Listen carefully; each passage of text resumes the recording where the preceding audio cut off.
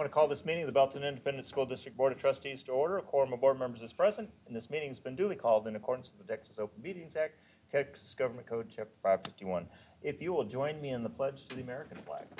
I pledge allegiance to the flag of the United States of America and to the republic for which it stands, one nation, under God, indivisible, with liberty and justice for all. And the Texas flag. Honor the Texas flag. I pledge allegiance to thee, Texas, one state under God, one and indivisible. Okay, it is 5:02, and at this time the board will go into closed session to consult with Attorney Ellen Spalding pursuant to Texas Government Code Section 551.071, consultation with attorney. We'll be back. Okay, it is 5:16, and we will reconvene in open session. The next item on the agenda is the Level 3 appeal of the consolidated grievance of the Texas Classroom Teachers Association. Connie, is the recorder on? Thank you. The date is October 16th, 2017, and the time is 5:17 p.m. A quorum of board members is present, and all members, in fact, are present. At this time, counsel for the Belton ISD Board of Trustees, Ellen Spalding, is also present, and at this time, I'm going to turn this over to her to preside over this hearing. Great. Thank you, Ms. Spalding. Thank you. Great. Thank you, Mr. President. This is a Level 3 appeal, and it's an appeal based on timeliness. Specifically, the Texas Classroom Teachers Association appeals the dismissal of its grievance, which has been determined at lower levels to have been untimely filed. Since board policy requires that all time limits be strictly followed, the timeliness of the consolidated grievance will be the sole focus of our hearing today. The board requests that the parties address only the issue of timeliness, and the board will not consider the merits underlining the timeliness decision in accordance with policy.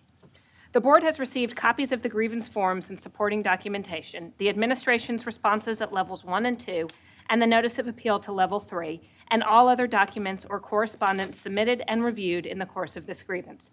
It is my understanding that TCTA has also received a copy of the grievance record. Is that correct? Yes, that's correct. All documents were delivered to the board and to TCTA at least 3 days before the hearing as required by board policy. In order to provide the most accurate record possible, a tape recording of this proceeding is being made. Please avoid talking when others are speaking so that the tape will reflect the proceedings accurately. Also, please identify yourself when you speak so that the record will be clear. I will now ask each board member to introduce himself or herself for the record and state whether he or she can render a fair and impartial decision in this matter. I'll start to my left. Jeff Norwood, yes, I can. Oh, sorry. Great. Janet Lee, yes, I can. Mike Cowan, yes, I can. Randy Pittenger, yes, I can. Sue Jordan, yes, I can. Leo Camden, yes, I can. Ty Taggart, yes, I can. Thank you, board members. I will now ask the parties to introduce yourselves for the record. Will the TCTA representative state your name for the record, please? Julie Leahy, for the Texas Classroom Teachers Association. Thank you. Will the representatives for the Belton Independent School District Administration please state your names for the record? Susan Kincannon, Superintendent. Robert Muller, Deputy Superintendent. Thank you. This appeal will be conducted in accordance with the district's policy governing public complaints, Policy GF Local. This is a grievance appeal and not a formal evidentiary hearing. The policy does not provide for questioning or cross-examining of witnesses or board members. In order for the board to receive all the information necessary to make an informed decision, this appeal presentation will be conducted as follows. The TCTA and administration will each make presentations to the board. Each side will be given 10 minutes to be used for presentation and rebuttal. Each side may divide its total 10 minutes as it wishes between presentation and rebuttal. Ms. Leahy will address the board first, and then the administration may present its response. Ms. Leahy can then use any time she has reserved of her 10 minutes, and finally, the administration can do the same. Board members may then ask clarifying questions of either party, but the parties may not ask questions directly to one another. Again, the board requests that the parties not discuss the substance or merits of the complaint or the remedies sought, but rather focus on whether the grievance was filed within the required business days from the dates TCTA knew or should have known of the decision or action that gives rise to the grievance in accordance with board policy. Are there any questions from the parties before we begin? Hearing none, Ms. Leahy, do you wish to reserve any time? Yes, I'd like to reserve 2 minutes, please. Thank you very much. And administration, do you wish to reserve any time? We'll reserve 2 minutes. Great. I will serve as the timekeeper tonight, and I will give you a 1-minute warning on each of your times. Ms. Leahy, you may begin your presentation. I think the board would like you to present at the podium.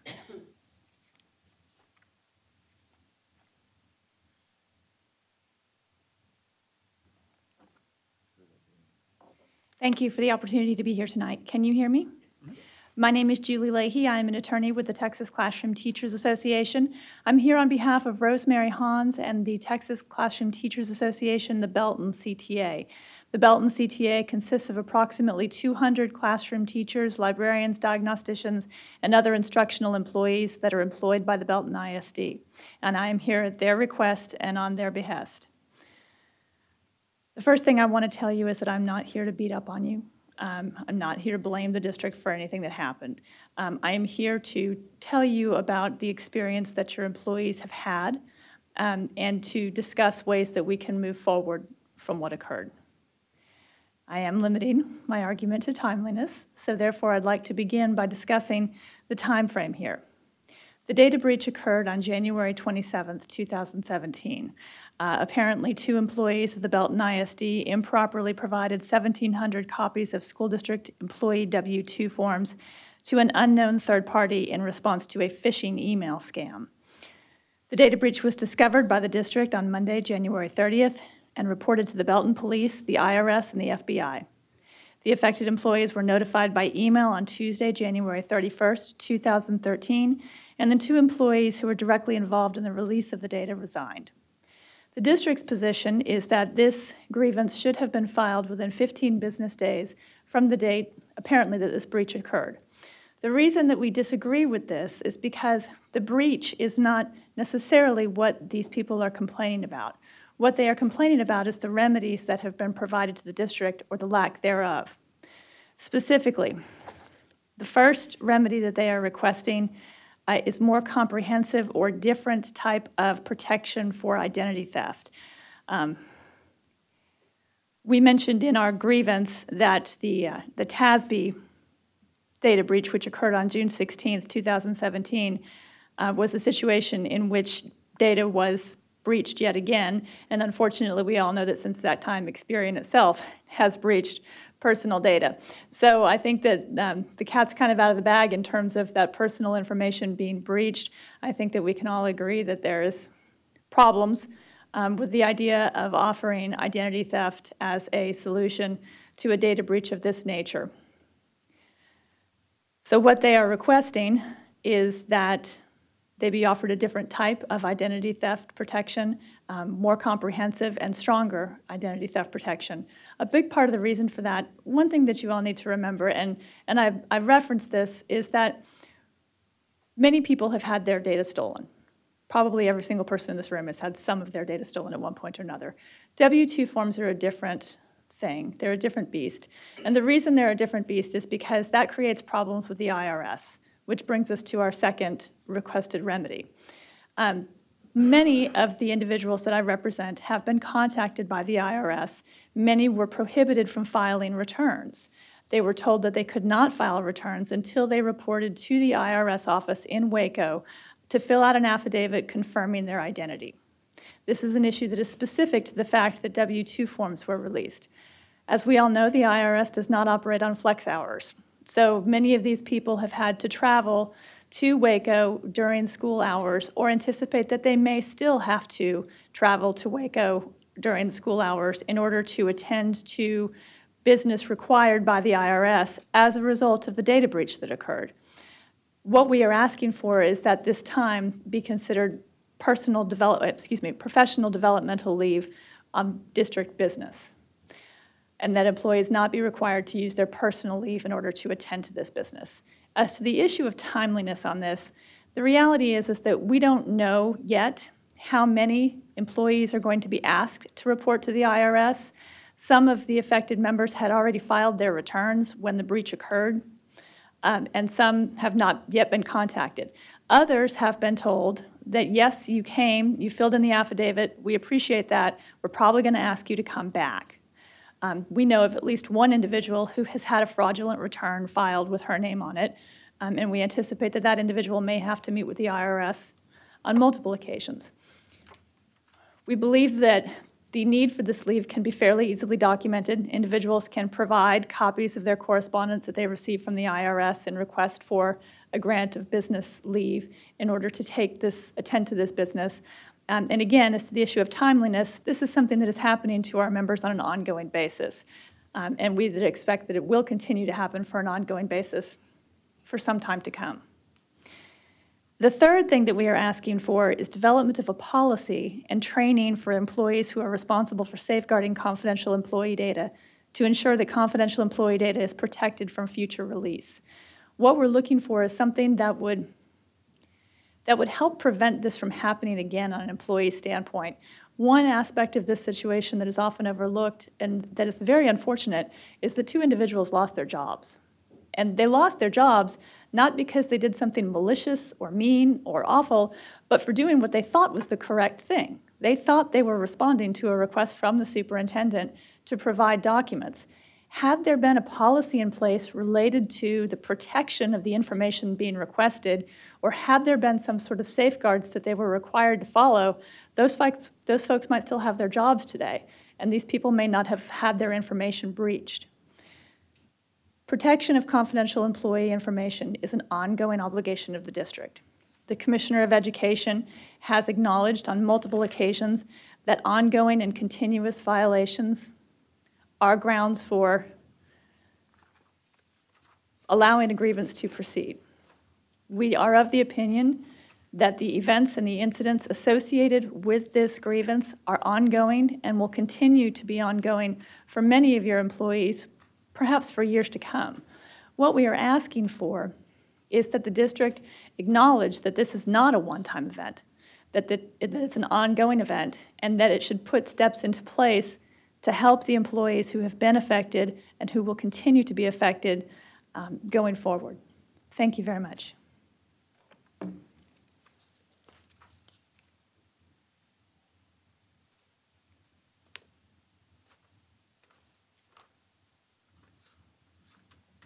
Good evening again. In January, I learned that a targeted spear phishing email message had been sent to a business office employee requesting W-2 information. The email used my name to request employee W-2 information, which included employee names, addresses, social security numbers, and earnings information. Unfortunately, our employee replied to the message and attached approximately 1,700 W-2s for current and former employees for the calendar year 2016. The affected employees had opted to receive printed W-2s instead of accessing them electronically via our financial software system. Not all employees were impacted. Protecting our employees' privacy is an important responsibility, and I take it very seriously. As soon as I learned about the breach, I worked closely with my staff to ensure that we notified all of our employees of the data breach as quickly as possible. We also notified federal, state, and local law enforcement and taxing authorities. Once we provided formal notice to all of our employees in February, we continued to communicate with our employees throughout the spring semester, answering their questions and providing them information. We were unaware that any of Belton ISD's TCTA members were unhappy, and to date, other than Rosemary Hans, who has been named in this grievance, we've received no TCTA member complaint other than the complaint received on June 21st, 2017, months after we informed our staff of the data breach. When we receive a grievance, our first step is to review board policy concerning the process, and we do our very best to follow the board's policy carefully.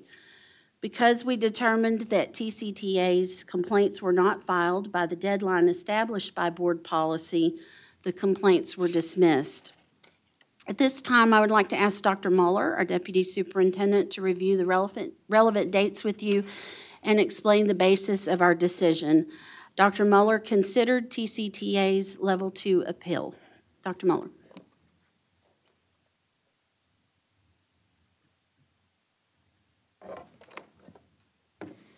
Okay, as Dr. Kincannon has indicated, the administration strictly follows board policy regarding the consideration of all formal grievances. The guiding principle of the board's policy is to address all concerns informally as soon as possible to allow for early resolution at the lowest possible administrative level. However, when a formal grievance is filed, the administration follows the formal process as set out in the board's policy, starting with consideration of the timeliness of the complaint. Now, your board policy is pretty clear on timeliness, and it says it requires that formal complaints must be filed within 15 days of the date the individual first knew or with reasonable diligence should have known of the decision or action giving rise to the complaint. Board policy also goes on to state all time limits must be strictly followed unless modified by mutual written consent. And then according to policy, if the complaint is not timely filed, the complaint may be dismissed at any point during the complaint process. Now, the TCTA complaint arises from events well beyond the 15-day deadline. And for that reason, we informed TCTA that the complaints were untimely and would not be heard. We also informed TCTA that they could appeal that decision, which they have done. Because we're focusing on the timeliness of the complaint, I'd like to review some of the key dates. January 27th, 2017. On this date, as you heard earlier, the district experienced a data breach that compromised the confidentiality of employees' W-2s. No later than February 7th, all affected employees were informed of the breach and provided with an opportunity to enroll in 2 years of credit monitoring and identity theft resolution services. On May 16th, 2017, according to Ms. Leahy, TCTA held a meeting for its members employed by Belton ISD to discuss the issues related to the data breach. On June 21st, 2017, TCTA's first complaint, which is found in tab 1 of your notebook,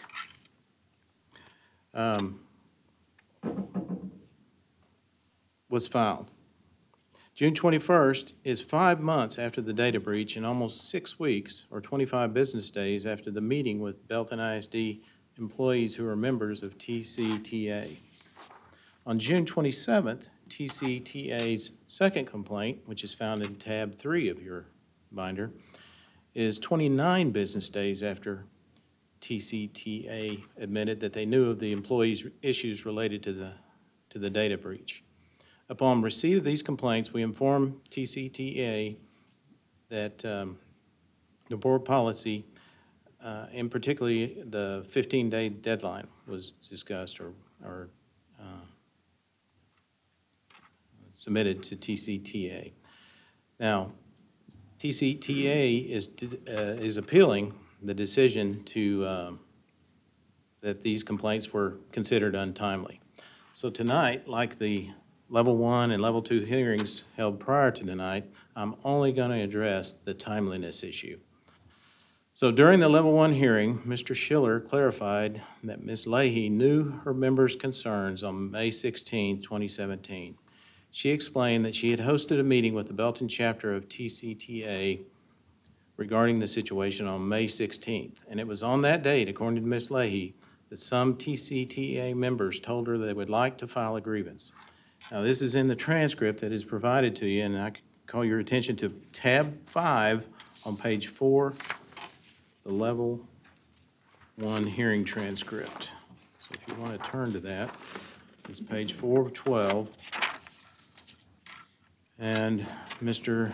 Schiller states, so you're talking mid-May then? And Ms. Leahy says, that would be when I had the meeting with Belton CTA regarding the situation. Yes, that's when they told me at that point they would like to file a grievance. And then you see further down the page, there's some clarification on what is that date. And on the next page, on 5 of 12, it talks about that date was May 16th. 1 minute remaining. During the Level 2 hearing, Ms. Leahy confirmed that she actually knew of the TCTA members' complaints prior to May 16th. And you can find that on tab 9, page 4. She went on to describe some of the issues discussed at that May 16th meeting, including which employees had been contacted by the IRS and whether employees were treated the same. So I would point out that no employees have appeared with Ms. Leahy at either level 1 or level 2, or I believe tonight. Although she named Rosemary Hans a teacher at Beck's, Ms. Hans has never appeared with her, nor has any other employee. I recommend that you uphold the administration's decision at level 2 that this complaint was not timely filed. Is that all? Yes. Complete. Ms. Leahy, you have 3 minutes remaining.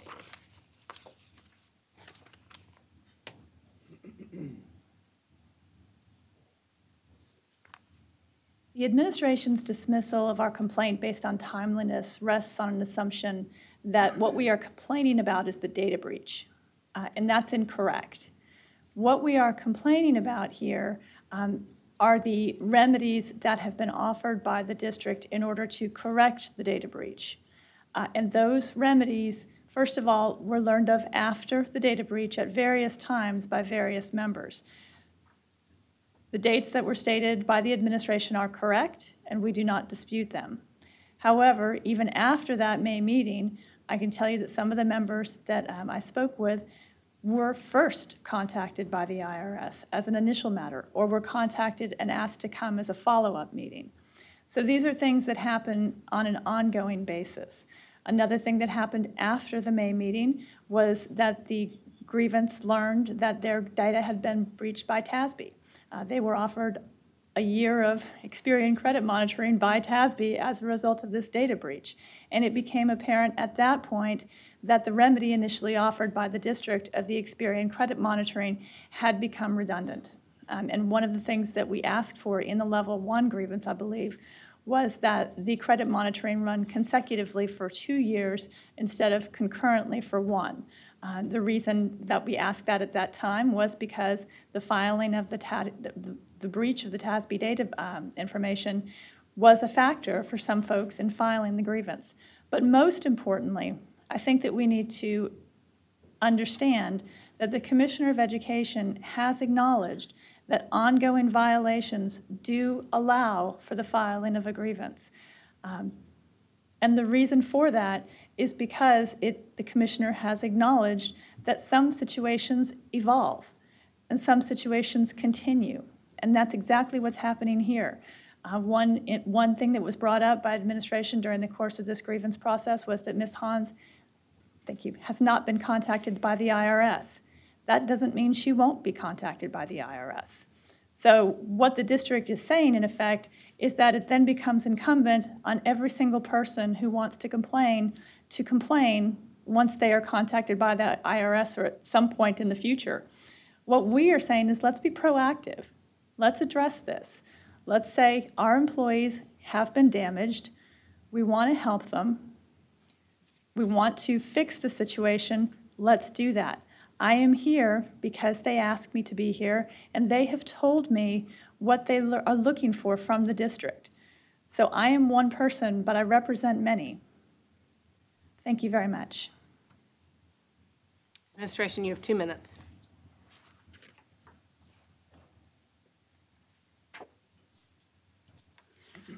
I just wanted to tell the board that I've reviewed all of the materials that have been presented to you tonight, and I concur with the decisions made by Mr. Schiller and Dr. Mueller at levels 1 and 2. I ask the board to uphold the administration's decision at level 2 and dismiss TCTA's complaint as untimely. Again, I deeply regret that personal information of our employees was compromised. Protecting our employees' privacy is an important responsibility, and I take it very seriously. Thank you. Board members, do you have any questions for either party? I actually have a question.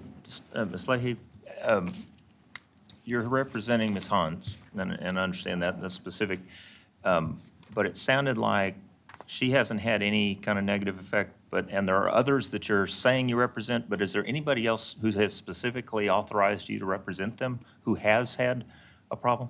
We represent, and you may want to ask Ms. Spalding to explain the concept of associational standing. I'm asking you who you represent. I just want to clarify who you're representing. Rosemary Hahn, and I represent members of the Belton CTA. And have all of those members authorized you to be here? The CTA is authorized me. So you're representing the organization? I represent Ms. Hahn and I represent the organization. Okay. Okay. Thank you. That's all. Any other questions from any other board member? It is now time for the board to deliberate. Prior to doing so, does the board wish to consult with me regarding any legal issues in the appeal? Yes. In that case, we will do so in closed session, but since I can't adjourn us to closed session, I'll be quiet. Okay, well, it is 5:41, and the board will adjourn to closed session to consult with Board of Trustees attorney regarding the appeal as provided for in sections 551.071 of the Texas Government Code. The board is now reconvening in open session at 5:49 p.m. Is the recorder on? Yes, sir. Thank you. It is my recommendation that the board dismiss TCTA's consolidated grievances untimely and uphold the administration's decision at level 2. Is there a motion to approve? I have a motion from Mr. Cowan, a second from Mr. Norwood. Any other comments or discussion? Okay, this will be a roll call vote, so we'll go in order. Mr. Norwood? Yes or no? Yes. Voting for the motion or against? Yes. I'm sorry, I need to say your name and Janet Lee, yes. Mike. Mike Cowan, yes. Sue Jordan, yes. Leo Camden, yes. Ty Taggart, yes. And Randy Pittenger, yes. The motion is approved unanimously, and that closes our action. The motion has passed. Consolidated grievance is dismissed. For the record, this announcement of the board's decision is made in the presence of the complainant, Ms. Leahy. And that concludes this action. I will add, on behalf of the board, our appreciation for the administration and specifically Human Resources efforts to provide assistance to our employees. Our employees' safety and remedy of problems is of utmost concern to us. And so we do appreciate the efforts that you made, including making sure that they were provided 2 years, which is essentially twice the standard of practice from every other data breach that we're hearing about in the media. And so we're appreciative of the efforts, and we will ask that the Human Resources Administration continue to support our staff in having the training they need and having the support they need to find remedies to any problems that they may encounter in the future. So thank you very much for that. Okay, we will take a brief break so we can get our students out in the hall because we're going to recognize some students. It is 5:51, and this is, don't leave. We're just going to take a couple of minutes to get them in. Thank you, Ms. Leahy, for being here. Thank you. Thank you, Ms. Spalding. Thank you. Okay, we're going to come back from our break, if you will.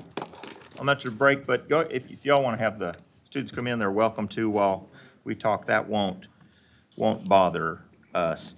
Does any board member have any item from the consent agenda you'd like pulled for discussion?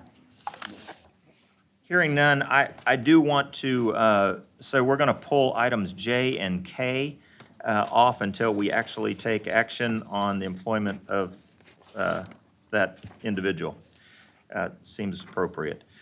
Other items on the consent agenda, the minutes of the previous meetings, September 11, 2017, special meeting, September 18, 2017, regular meeting, the unaudited financial report for the month ending September 30th, 2017, gifts, grants, and bequests. Believe that's on page 80. There you go, 81. Thank you very much for those donations. We have 4 expenditures over $50,000, all of which are planned and budgeted expenses. And so previously discussed, we have the E-rate Category 2 Enterprise Wireless Project Year 2 for NetSync Network Connections, $423,120.48. We have the 2017 District Computer Lab and Computer Library Upgrades, $90,914. We have the 2017 District VoIP phone upgrades, $91,922.40. We We have the Storage Area Network SAN Lifecycle ordered NetSync Network Solutions as part of the DRR Cooperative Purchasing Agreement at a cost of $284,463.28. And we have the summary of the 2017 tax roll for Belton ISD that's received from the Bell County Appraisal District. Approved the summary of the 2017 tax roll presented by the Bell County Tax Appraisal District in accordance with Section 26.09E of the Property Tax Code.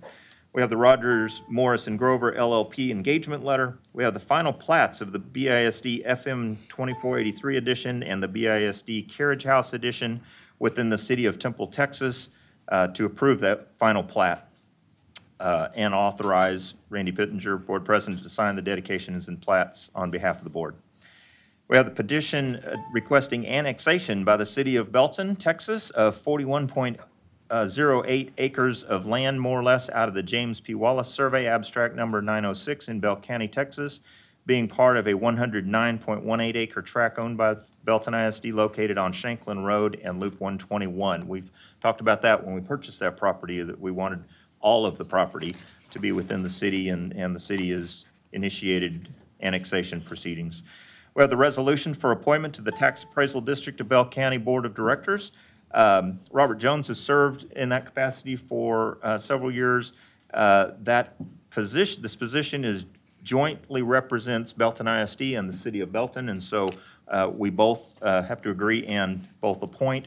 Recommendation is to appoint Christopher Floor, and we appreciate Chris's willingness to serve in that and express our appreciation to Robert Jones for his service on behalf of our community. Again, we're going to skip J and K. Please remind me to do that. We have, next item is the selection of the competitive sealed proposals as the construction delivery method for the Belton High School roofing project, Project C, summer 2018, and authorize the superintendent to issue a request for proposals for the project. Select a committee to evaluate and rank the proposals and bring the recommendation rankings back to the board for approval. We have a memorandum of agreement with Education Service Center Region 12 regarding Skyward student software support. Is there a motion to approve consent agenda?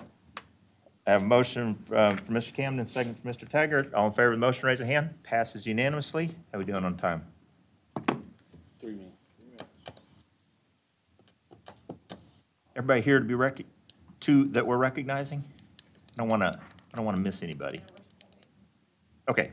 Well, I don't want to miss anybody. So since we said 6, we'll go. Let's see. What should we talk about next? Hey, let's do employment. You going to start that? You want to start that? Let's do some employee, because that's kind of a fun. I'm happy to do this one. In fact, I think I'll go to the podium and do it from there.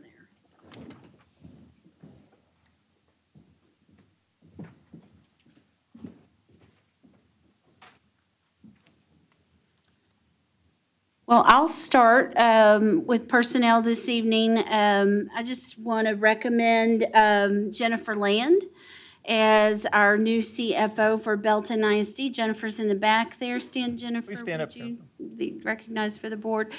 Jennifer comes highly recommended to Belton ISD from the Texas Association of School Business Officials.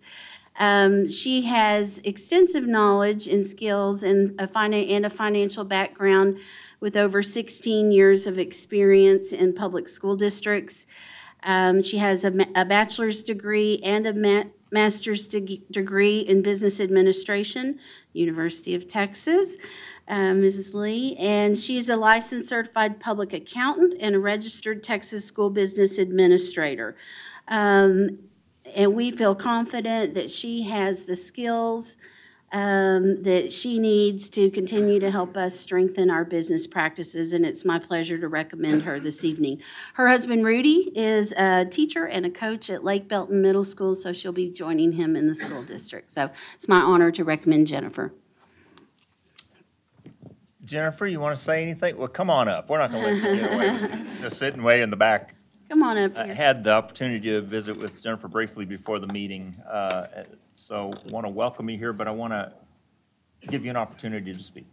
Thank you. Good evening, President Pittenger, board members, and Dr. Kincannon.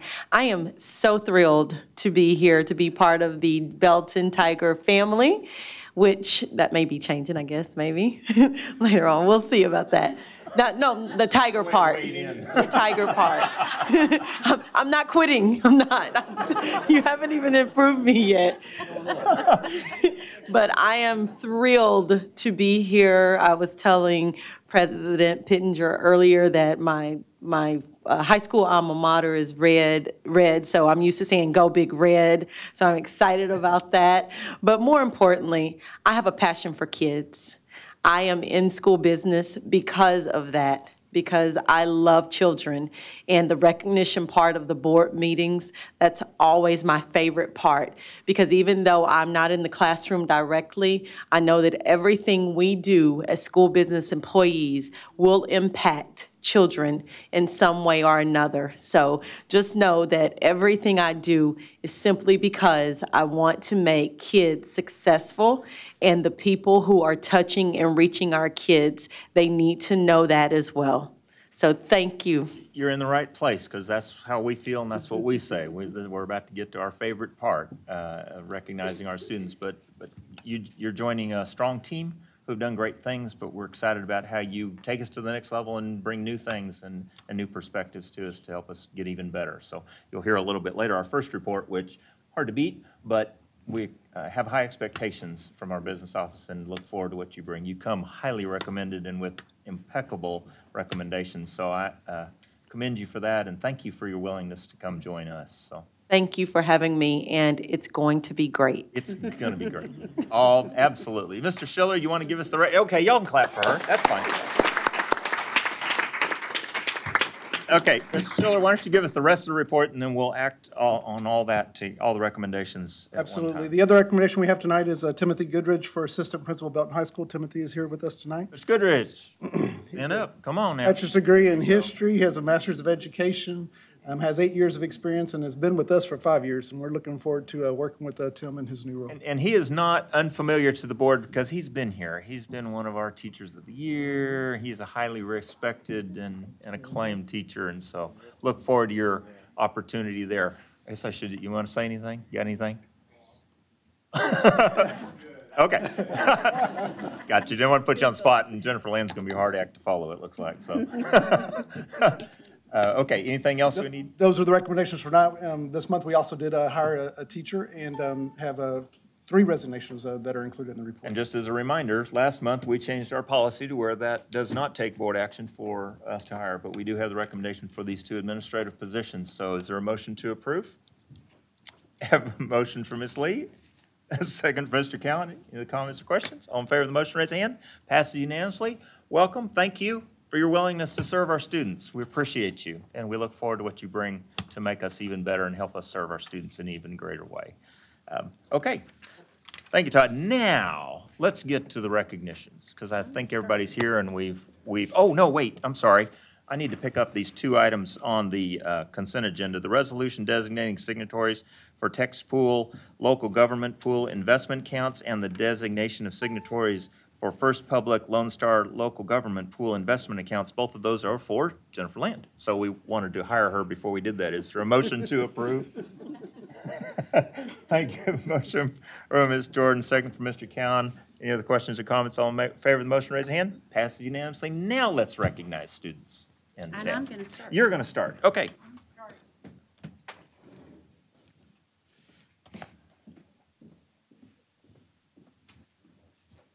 Oh, everybody has something.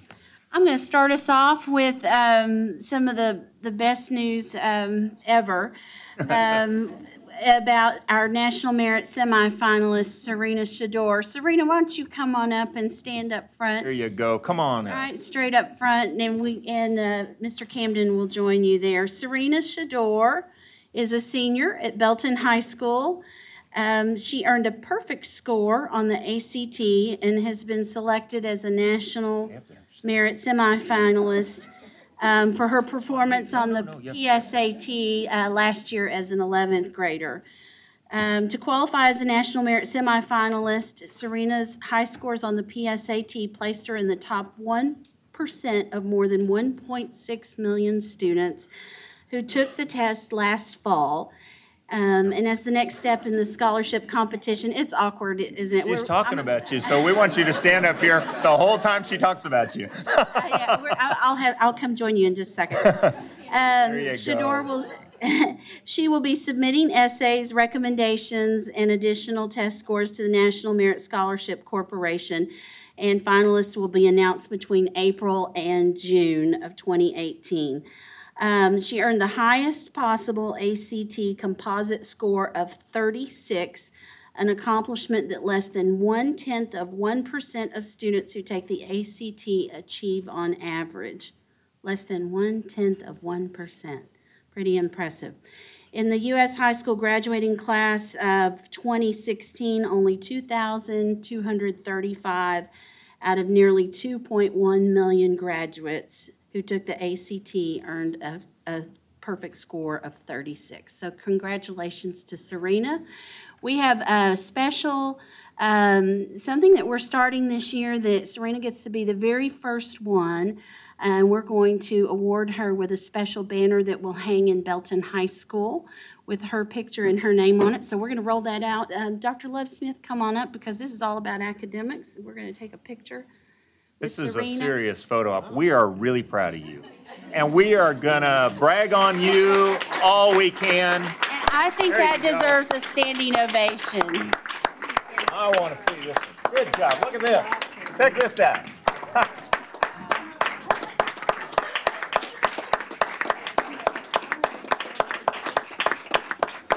Get over there by that banner.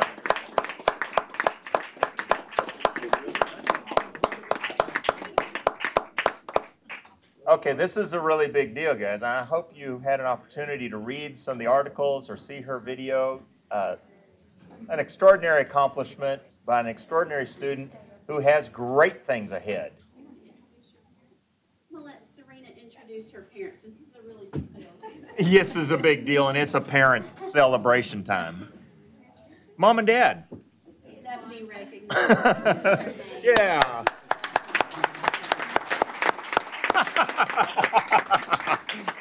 Great job. Congratulations. We're proud of you. We have a little video of Serena talking about how she did all of this. If we can show that clip.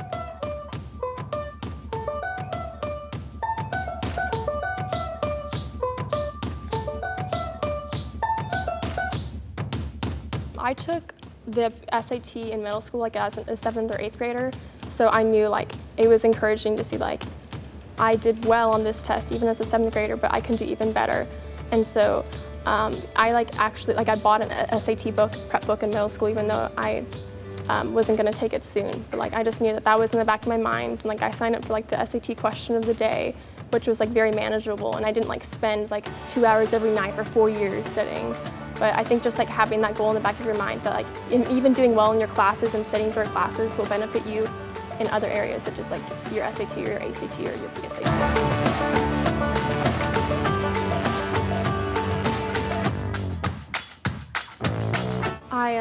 When I took the PSAT like in 10th grade, I saw like I compared my scores. Like for example, my math score was a little lower than like my English score, so I knew like I needed to work on my math. So I bought a book specifically for math, and it had a bunch of math drills, and like they had algebra and geometry. So like I realized like especially like geometry was like harder for me, I guess, than algebra. So like I knew that I would need to work on geometry drills, and I practiced a lot of that. And then just practice tests were really helpful, and a lot of them are free. Like if you Google practice tests, they will appear, and you can print them off, and you can take them. Like I would write down like on this practice test, I made this score, and because I missed these concepts, like because I forgot about this geometric formula, and like and then I would know in the future like what I needed to study to do better.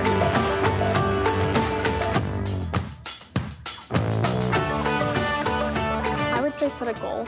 Like they might have a goal score for their college they want, or a goal score for a program, or like a scholarship. So they need to like compare that goal with what they currently are like testing on practice tests or what they have in the past. And so like they need to like see this gap and realize that like it is something that they can change and improve. And so they need to find ways, like specific ways. It's not just like, oh, read a book and you're going to improve, or oh, study more. Like they need to find tangible ways to improve that goal, which is like taking a practice test every weekend, or doing like asking your math teacher for help in concepts that you don't remember from middle school, or things like that that can really like improve your score.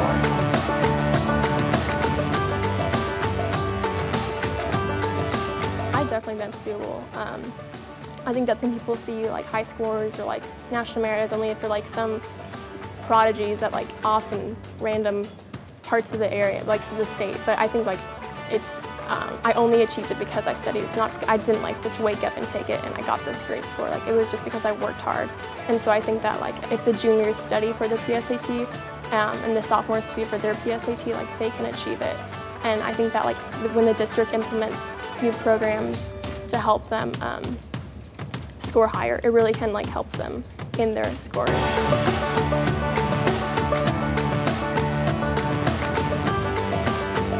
think the scores are really like crucial like to colleges, and they're looking for applicants.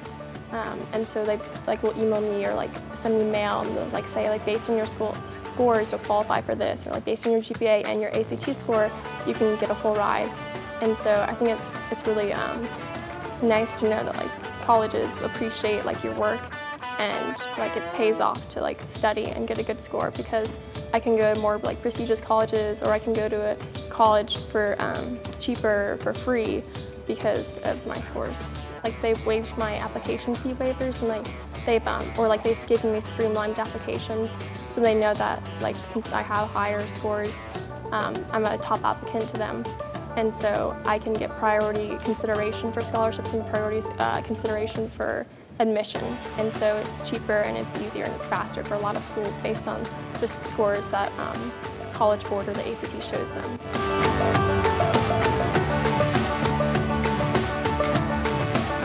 I would say that it's definitely something you can prepare for. It seems very challenging, like something that you can't conquer, I guess. Like, it's like, but it is something that you can control, and it does depend on you. Like the amount of effort and study time you put into it will pay off, because if you never study, you're probably not going to do as well as you could.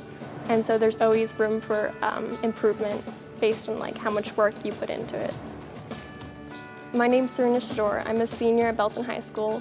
I'm a National Merit semifinalist, and I achieved a perfect score on the ACT. Awesome.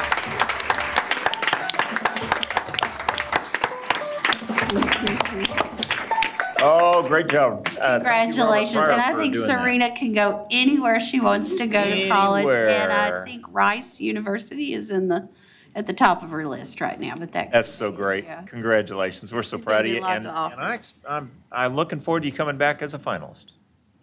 Come back and we'll congratulate you again. Well, Serena did very well, but we have some other students who achieved some great results on the PSAT last year also. We have 4 more seniors that we'd like to recognize this evening as commended scholars for their achievement: Madeline Finley, Jacob Kyle, Alec Ramba, and Catherine Shelburne. Would you come forward?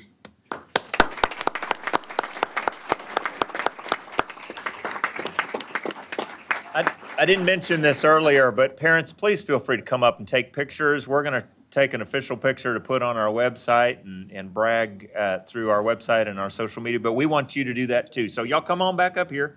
Come up, and I think Dr. Kincannon is going to talk about you a little bit too while we take a picture of you.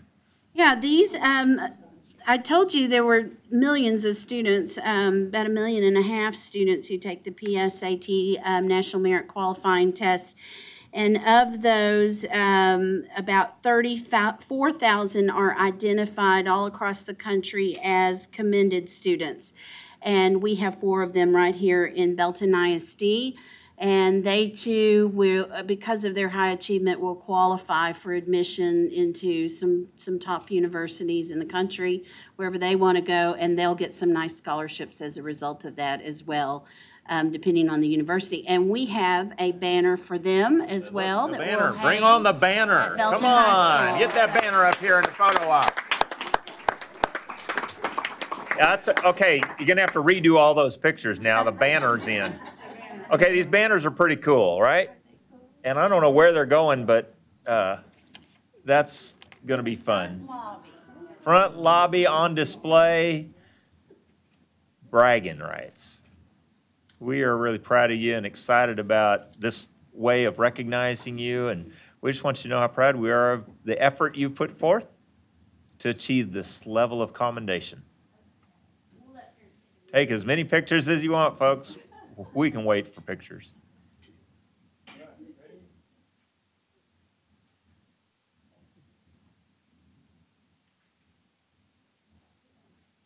Where are y'all going to school?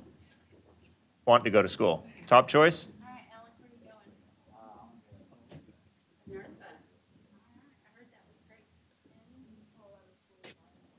Okay.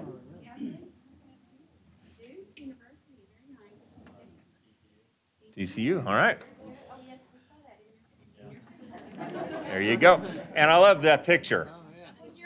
Students with attitude, I love it. Parents, there you go, parents.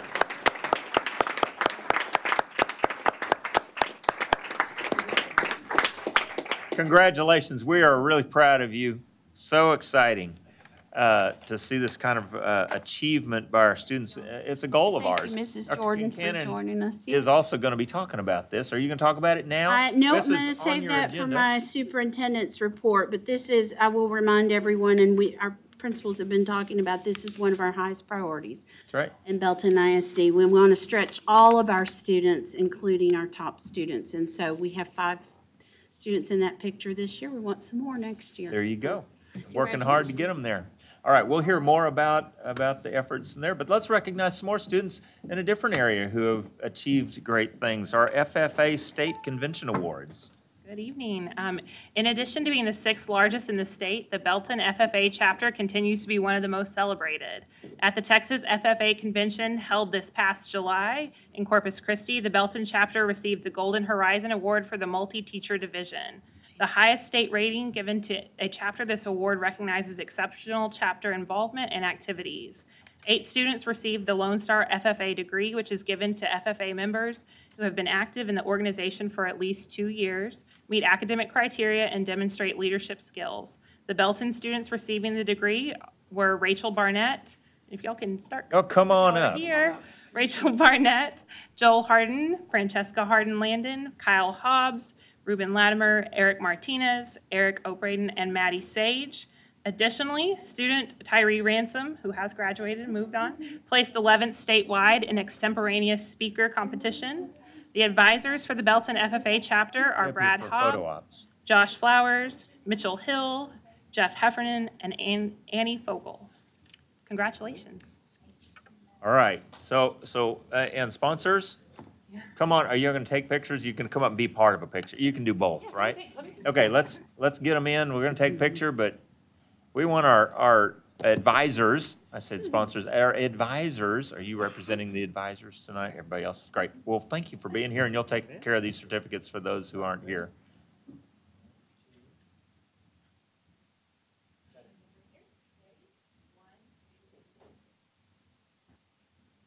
You know, our FFA program has a history of being strong and a great legacy of excellence, and it's a great opportunity for our students to achieve some leadership recognition. Congratulations. Thanks for representing us at state. Good job, guys.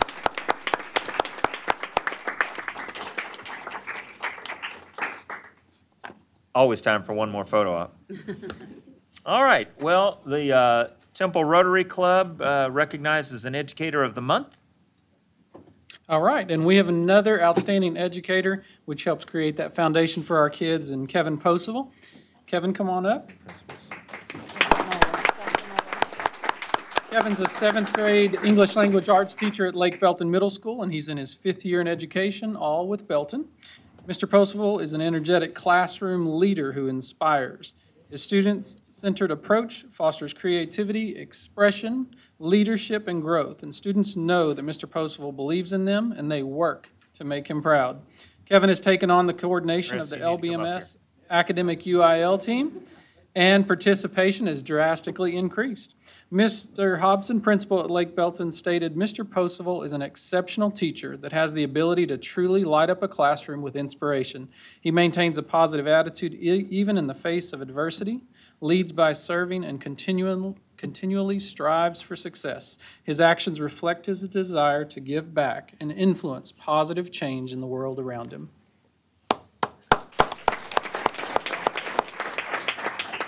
And it's my understanding you've already gotten to have lunch with the superintendent and the Rotary Club, so congratulations. He did, and I learned something really neat about Kevin. He was a sports writer for the Killeen Daily Herald before he got into teaching, and I think that's pretty neat. And Cross the great divide. A great job of helping our kids learn to write, which is another one of our Exactly. Very areas. important. So, Awesome. Thank you, Kevin. Great. Congratulations. And again, thank you to the Temple Rotary Club for their sponsorship of this. Dr. Muller, you want to help us recognize our awesome principals? We are so fortunate to have strong educational leaders at all of our campuses, and this is a good time to pause and recognize them. Yes, I couldn't agree more. The governor has declared October as Principals Month. His proclamation reads in part, as school leaders, principals are entrusted with our most valuable resource, our next generation of leaders. These students are our promise for our future, and it is critical that they receive a rigorous and well-rounded education. At this time, I encourage all Texans to acknowledge the important role principals play in ensuring that every child has an access to high-quality education. So as I call your name, if you would come to the front. So our Belton ISD principals are Sue Banfield, Belton Early Childhood School. If you'll hold your applause to the very end, that'd be great. We can clap for Sue, come on. Okay. Elizabeth McMurtry, Chisholm Trail Elementary. Elizabeth. Amy Armstrong, High Point Elementary. Tiffany Weiss, Leon Heights Elementary. Judy Schiller, Lakewood Elementary. Jennifer Connor, Miller Heights Elementary. Rebecca Vaughn, Pirtle Elementary. Stacy Cox, Southwest Elementary. Julie Manley, Sparta Elementary. Michelle Tisch, Tarver Elementary. Chris Hobson, Lake Belton Middle School. Joe Brown, North Belton Middle School. Kevin Taylor, South Belton Middle School. Chris DuBois and Jill Ross, Belton High School. Ben Smith, Belton New Tech High School at Wasco. And the coordinator for the DAEP, or the Discipline Alternative Education Program, is Amelia Olivares. Amelia, if you'll come. Okay, y'all gonna have to crunch together here somehow. Yeah, somebody be up Make here. 2 rows. Make 2 rows. Come on. Y'all make 2 rows, and we'll keep talking about you a little bit. Chris is probably too tall for that. Yeah, there you go. There you go, Chris. Tall as Dr. Duke. Yeah. Ladies and gentlemen, we are very fortunate in Belton ISD to have strong educational leadership at our campuses, and these folks work many, many hours on behalf of our students. They have the job of being educational leaders and CEOs and building administrators and wearing lots of hats, doing lots of things, all on behalf of our children. Thank you. We appreciate you.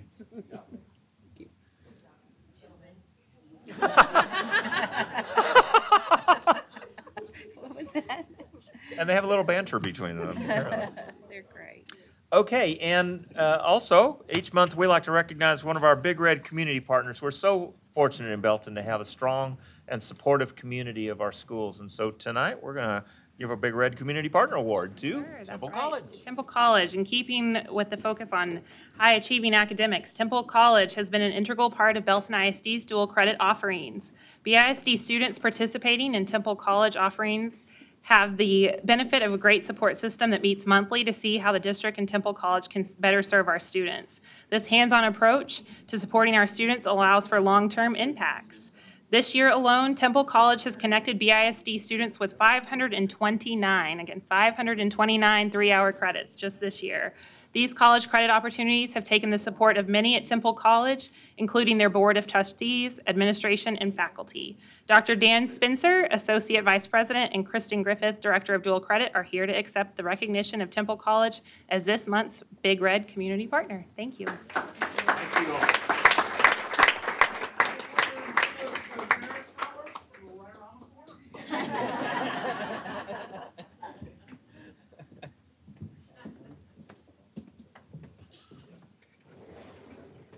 great opportunity for our students to get dual credit and get a head start on their college experience. And we're so fortunate to have a great partner in Temple College. Thank you very much for that.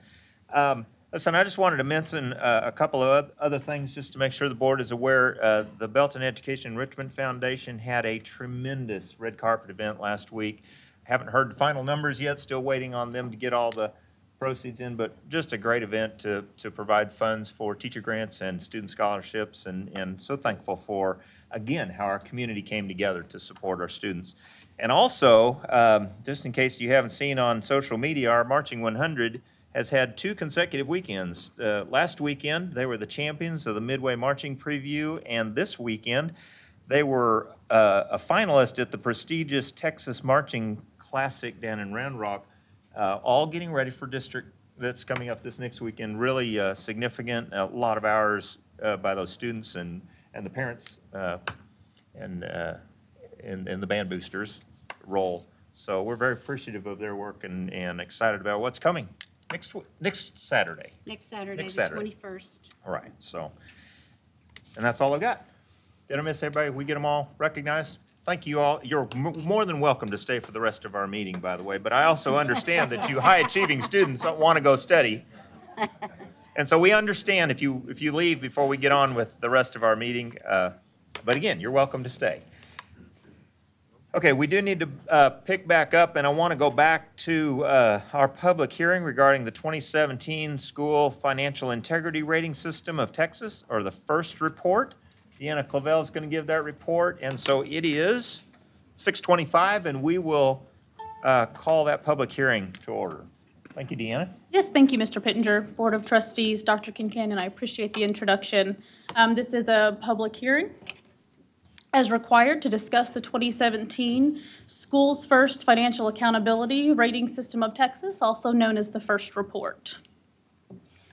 The FIRST Report was adopted during the 1999 legislative session and was implemented in 2003. The district staff, student, and financial data is reported to the state through the Public Education Information Management System of Texas, also known as PEMS. In 2015, the FIRST rating guidelines were restructured. These changes were authorized by House Bill 5, Section 49, as part of the 83rd legislative session. House Bill 5 amended Section 39.082 of the Texas Education Code to require the Commissioner of Education to include processes in the rating system for anticipating future financial solvency of school districts. In 2017, FIRST was the third and final phase that was implemented for this last year of the new ruling and includes 15 indicators and required a comparison of higher scores to previous years. A district's financial accountability rating is identified as an A through D letter grade. A is equal to a superior rating and is the highest rating possible. A D is a substandard achievement and is the lowest rating that can be received.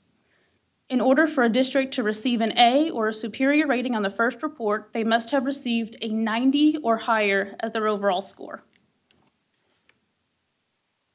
The first 5 indicators are a yes-no response, which generates a pass-fail for the first part of the FIRST report. The Belton Independent School District has a response of yes to all 5 of these indicators that are part of this section. Indicator 1 identifies that the district has submitted their annual financial report to TEA by the required deadline of January 28th. Indicator 2.A identified that an unmodified opinion was provided by the external auditor for the annual financial report ending August 31st, 2016. Indicator 2B identifies that the annual financial report was free of any instance of material weakness. Indicator 3 identifies that the Belton Independent School District is in compliance with the payment terms of all of its debt agreements. Indicator 4 identifies that Belton Independent School District made timely payments to the Teacher Retirement System, the Texas Workforce Commission, and the IRS, as well as other governmental agencies.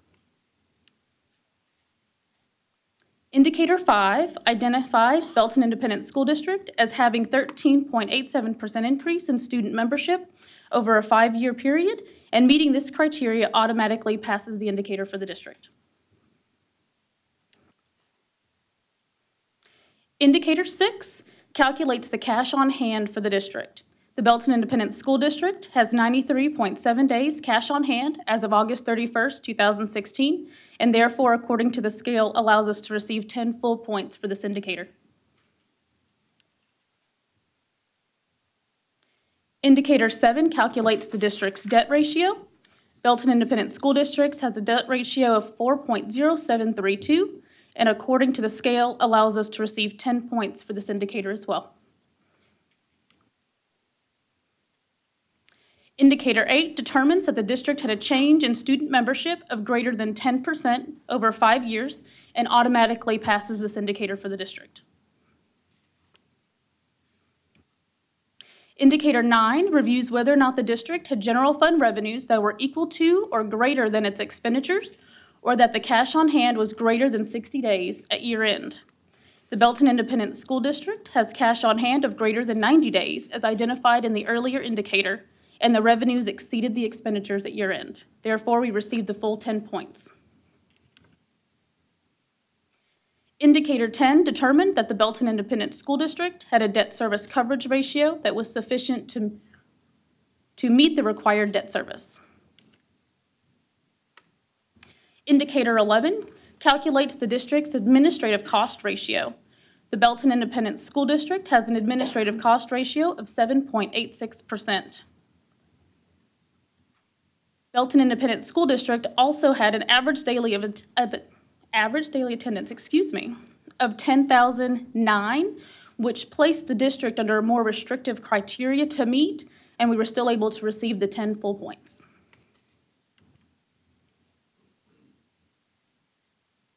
Indicator 12 is a student enrollment for BISD did not decrease, therefore we received 10 full points on this indicator.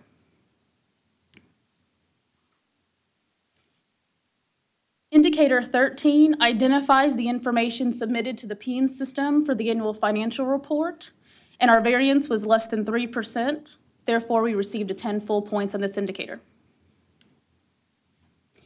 Indicator 14 states that the external auditor did not find any instance of material non-compliance and allowed us to receive a full 10 points.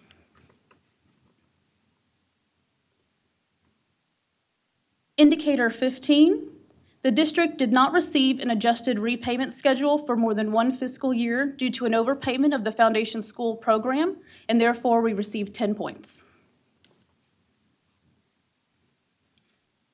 The Belton Independent School District received 100 points out of a possible 100 points and has a superior achievement rating for the fiscal year 2015-2016. This is the 6th year in a row that the Belton Independent School District has received a perfect score on the first rating through TEA. The outline shown here identifies how the ratings have changed between the letter grades A through D. And you can see here that in the previous year, in order to receive a superior rating or an A on the first report, a minimum score of a 70 was required. And through the restructure process, you now have to receive a minimum score of 90 in order to receive a superior achievement rating. This concludes our public meeting on the first report. I'll open it to any questions or comments. Yeah, this is a public hearing, so anyone wishing to ask a question or make a comment may do so. Hearing none, does any board member have any question or comment? We'll just add our appreciating good report. Obviously a very good report, well presented report. We take very seriously our stewardship of public trust as trustees. And this is another indicator that we are meeting that goal of being good stewards. So thank you for your work and everyone in the business office effort, Dr. Kincannon, everyone for your efforts to help us meet these standards. So thank you very much. You're welcome. It is Thank you. 6:33, and we will close this hearing, public hearing. Next item Oh, next item, sorry, hang on, public comments. I want to go back and try and pick everything up. Did anybody I didn't see anybody sign up. Is anybody wishing to address the board at this time? Hearing no takers, we'll go on. There you go. Superintendent's report. All right. I did have a couple of things to add on the PSAT and superintendent scholars. I just didn't have my notes up there, up here with me a few minutes ago. Last Wednesday, all of our students in grades 8 through 11 took the PSAT, and as you saw with Serena, the 11th grade is the National Merit Qualifying, National Merit Scholarship Qualifying Test, the NMSQT. And those are the highest scoring students in the 11th grade are the students who received that designation. In the 10th grade in Belton ISD, we recognize our highest achievers as superintendent's scholars. We've been recognizing our 7th grade students as junior scholars, and at the 10th grade level, we recognize superintendent scholars. And I just want to commend Christina Flores and Dr. Lovesmith for their work on our Superintendent Scholars Program this year.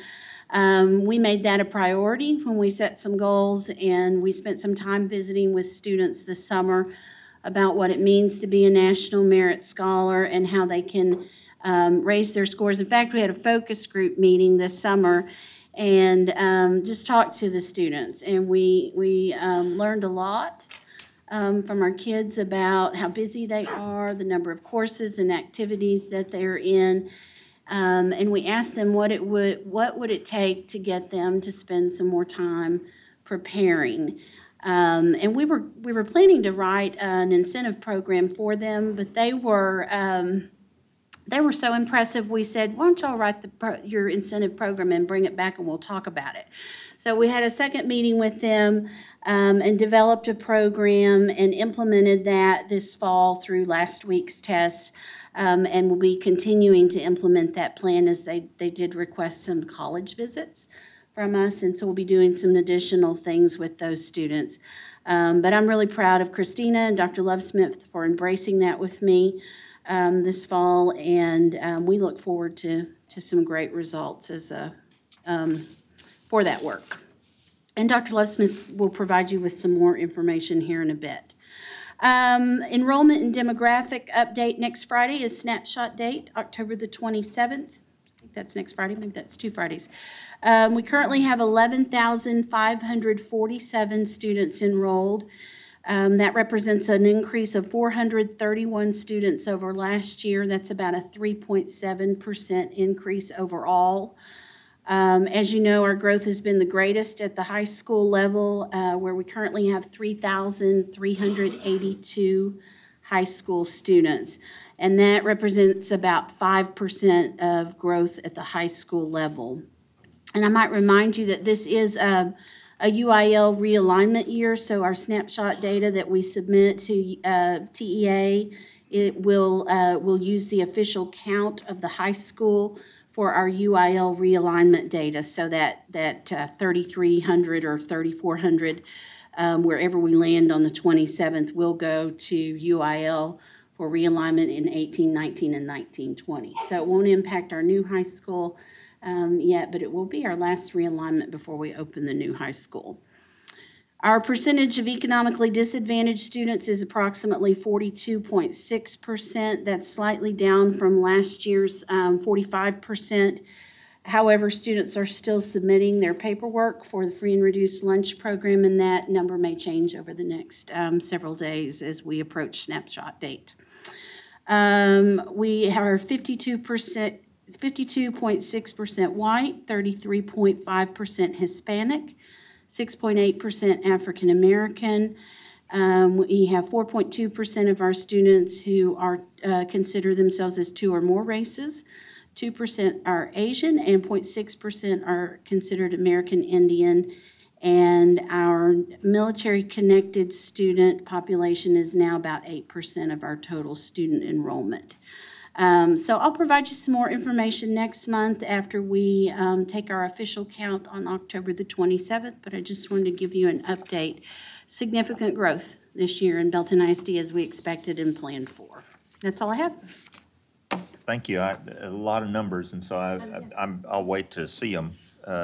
Lots of numbers. Really excited about the efforts being made towards our advanced academics and these students. Great thing. So thank you. Thank you very much for that. Anybody else have any questions? Let me just mention, I don't think she'll be okay with me saying this. Sue Jordan just got a call from the hospital to go up there for her mother.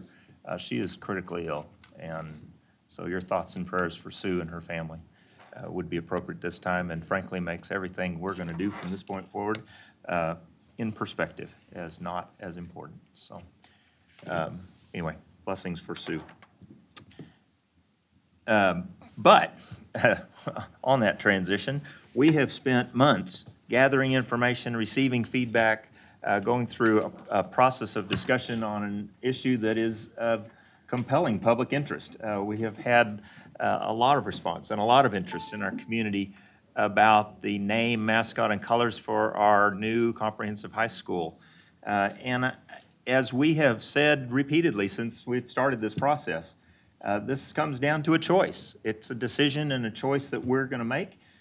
We have received input from hundreds of people and dozens of different avenues and venues, but essentially it comes down to a choice.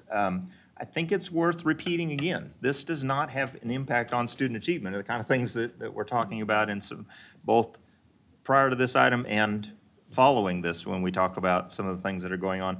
But it is something that's important to our community, and so it's due our attention. So anyway, it is decision time.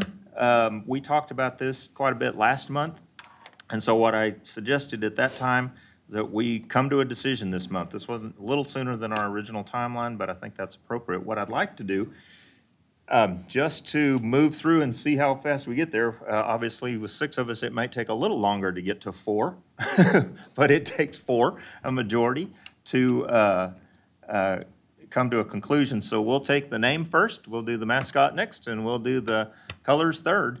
And so we'll just kind of go around in order.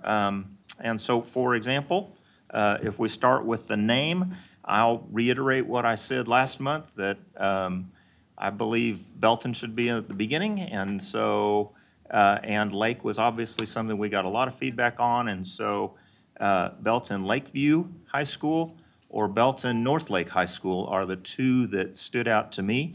Belton Lakeview is my first choice. Mike? Well, thank you again. I said Belton Lakeview High School was my first choice.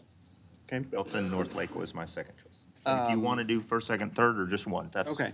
We'll see where we are. Let's just go around. Everybody say what they want, and then we'll see where we stand. Okay. And start looking for motions if we get there. Last month's meeting, my thoughts on the name really haven't changed. I haven't had a lot of feedback from anyone on anything different than what I said last time. My top choice is Belton Lake High School, followed closely by Belton Lakeview High School. So those are my top 2 choices. Okay. Leo? I've had lots of input from lots of people, just like everybody else has, but I'm still go back to the Belton Lakeview is a good one, but I still like Lake Belton High School. So, Lake Belton.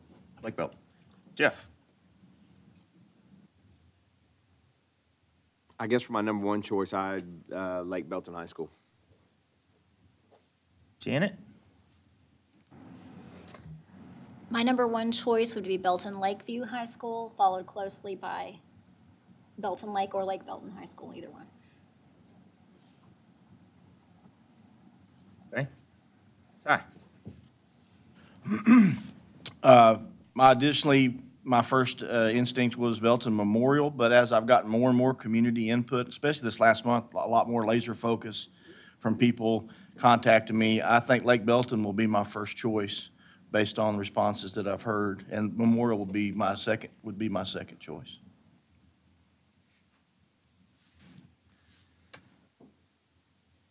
Okay, so we're 3-3, which is exactly kind of how that plays out when, and if Sue was here, I guess she might have gotten to, or might have had something else.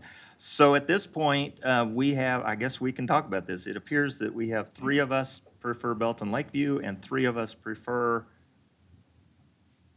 well, actually, I say that, Lake Belton. There you go. And then Belton Lake is a secondary.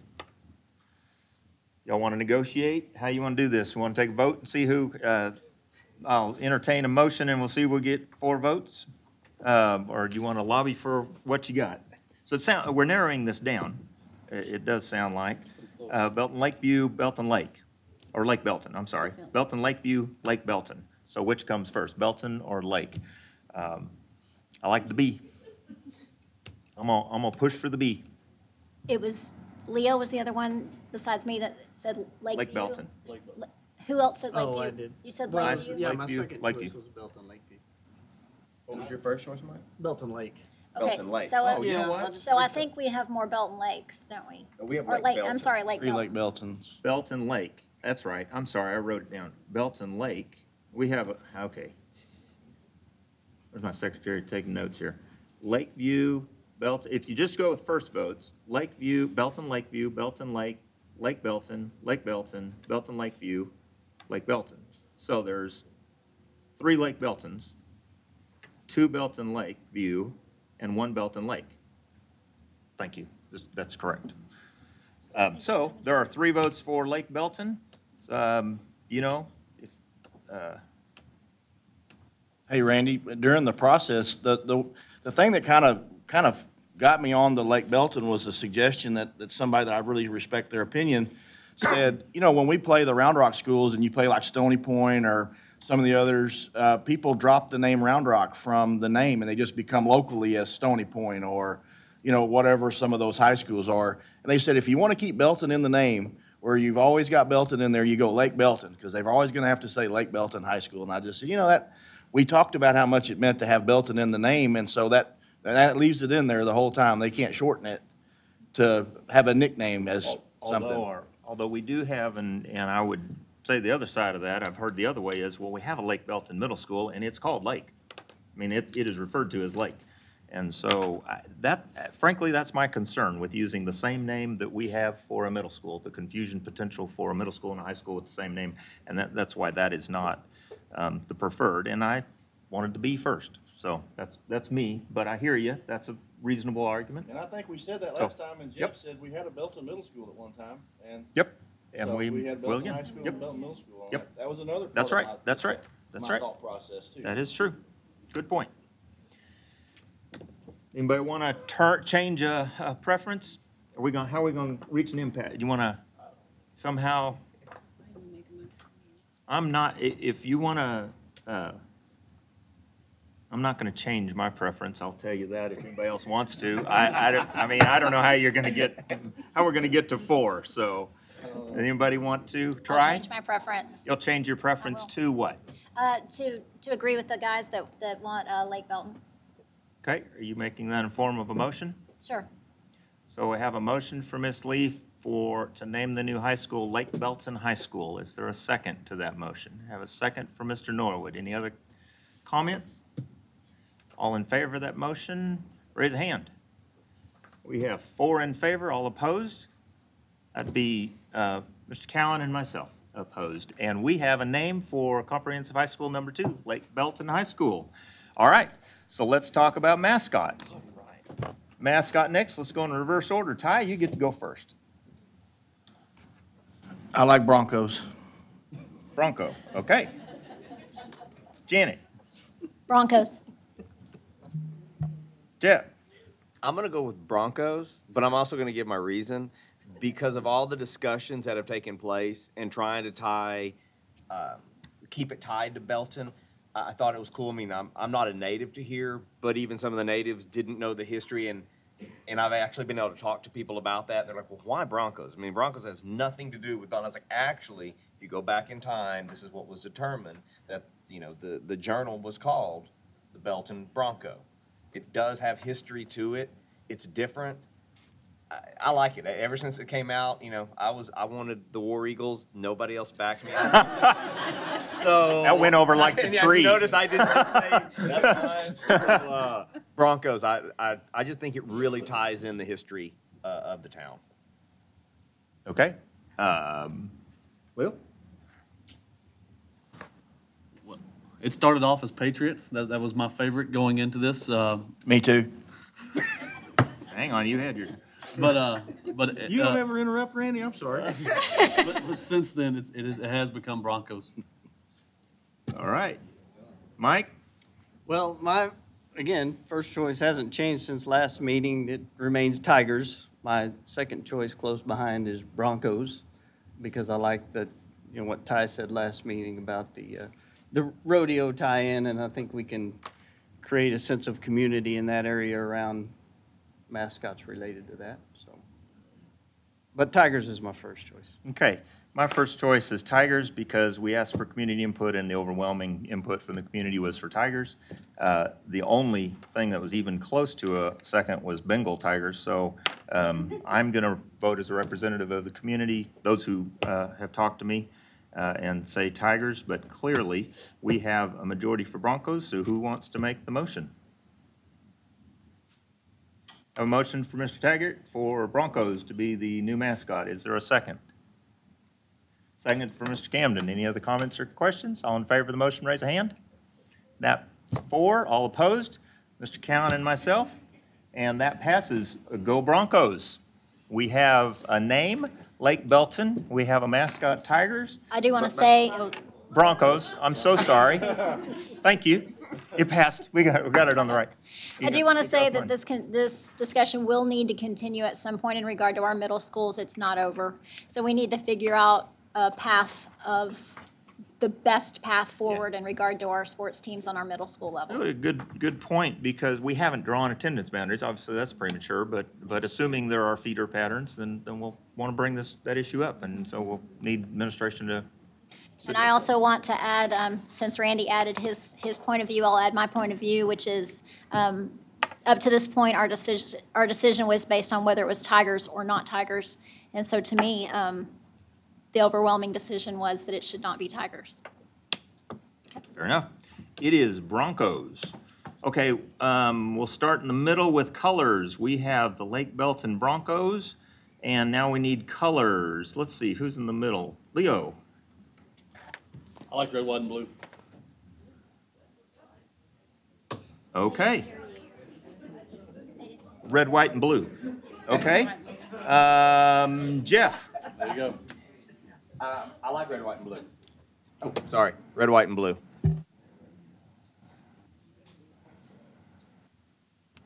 Mike? I like red and silver.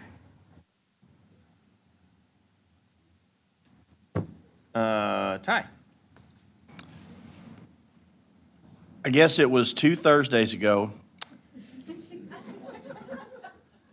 This is one time I get to say something. So 2 Thursdays ago, I was at the pep rally. My daughter Rebecca was doing the bells, and we sang the school song. And yes, I know all the words. My grandma taught them to me when I was a little kid. It was a big deal to stand there and know the words to the school song. And it says 3 times in the school song about red and white. And it talks about the boys, and it talks about the colors. And that was really, I guess, that was my moment right there, my moment that belongs to Belton High School. And that's their legacy. And this is a time for new beginnings and a new legacy. And I don't want to take away from an old legacy and borrow from it. And I would like to start a new legacy for these new people that are coming on. So I think we've obviously gone in a different direction on the mascot. I would like to, I think we said something about take away the black and the white last time because they were, auxiliary colors or whatever.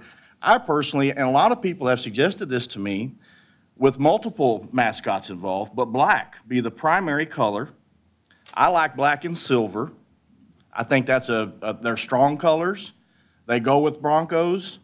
I'm not a Raiders fan, but the silver helmets and the silver pants look really cool. I like that.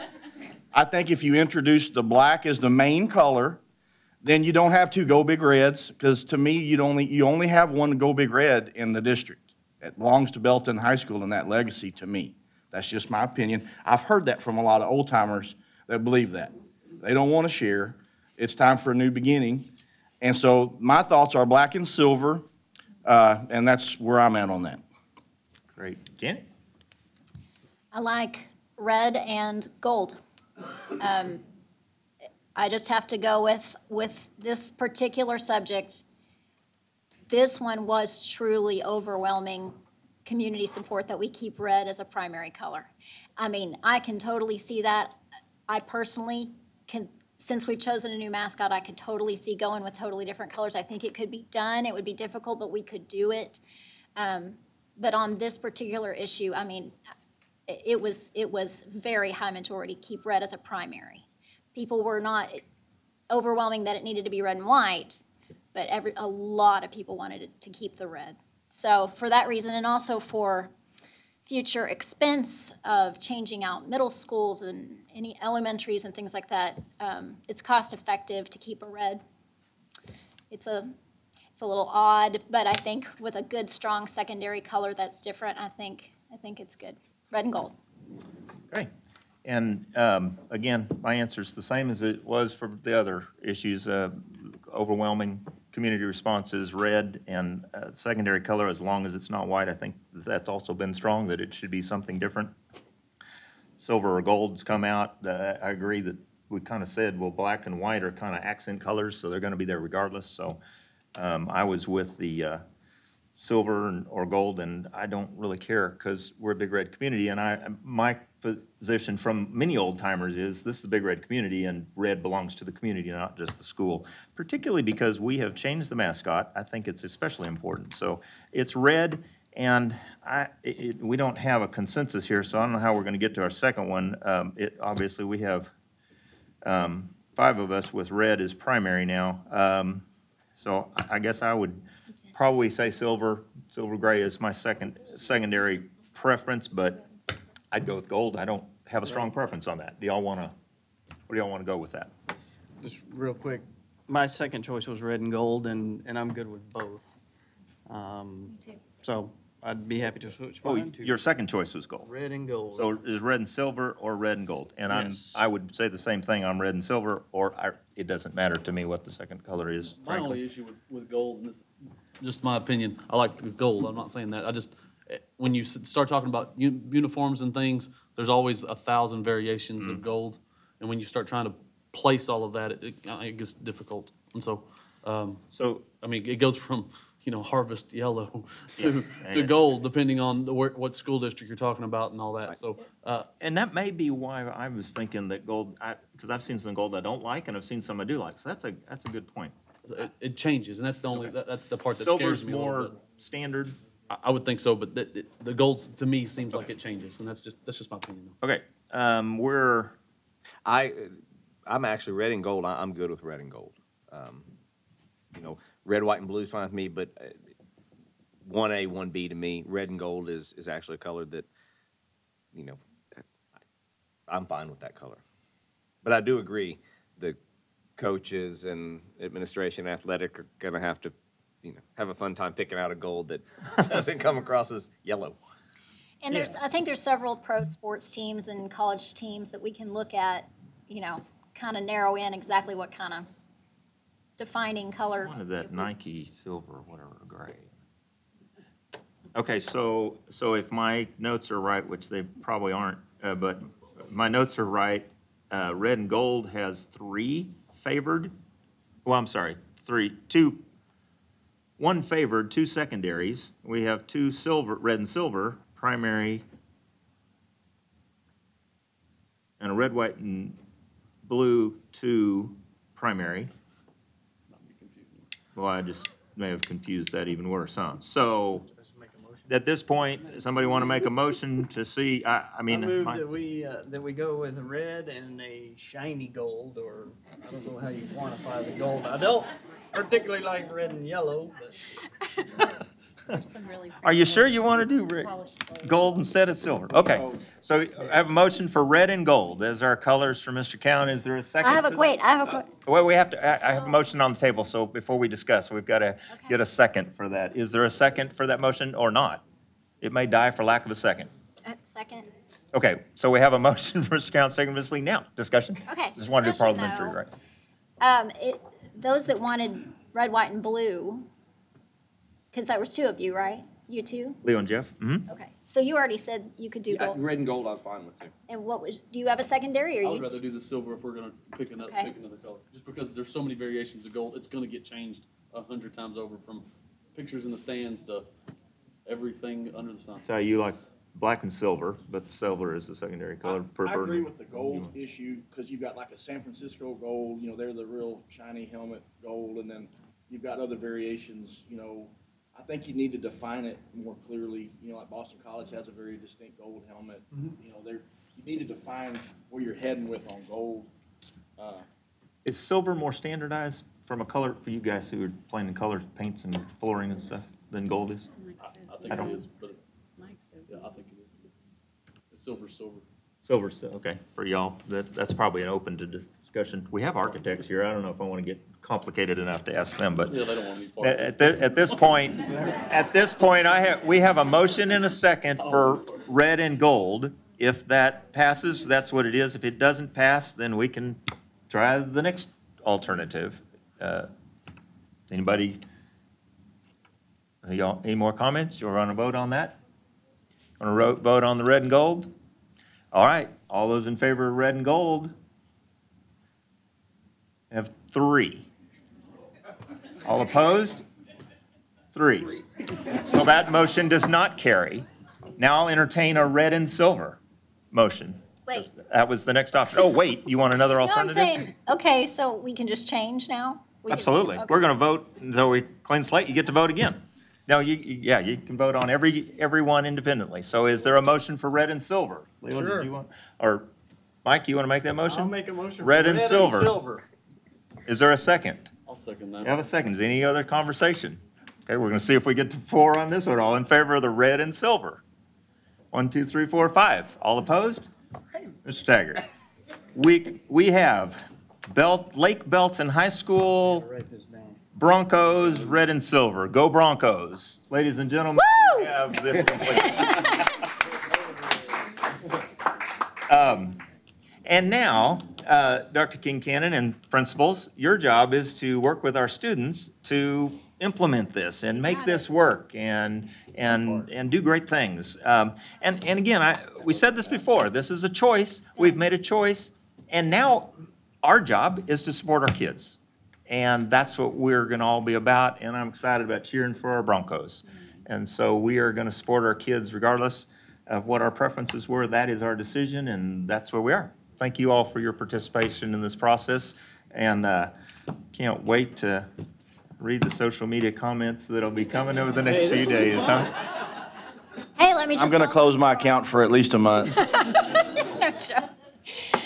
Yeah, and you know, there's so many things that we can do with this Bronco theme, with this Western theme, like the band, you know, the Stampede and the High Steppers for the dance team. I mean, they're just, and not that those have to be it. I'm just saying there are so many wonderful things we can do with our own culture here as a, you know, Old West town. We could do this. We absolutely have great opportunity to celebrate. And one of the things we do well in Belton is celebrate our kids. And so I'm excited about what will come with this. I think it's going to be a great opportunity for new things to come about. And I will say, we all have to be really committed to reminding everybody that wasn't our mascot before. It was a name of the yearbook, Please perhaps, but it report was that. not Please our say that. mascot. And I did a great job of explaining that, but we need to make sure, because I keep hearing that coming up, that myth.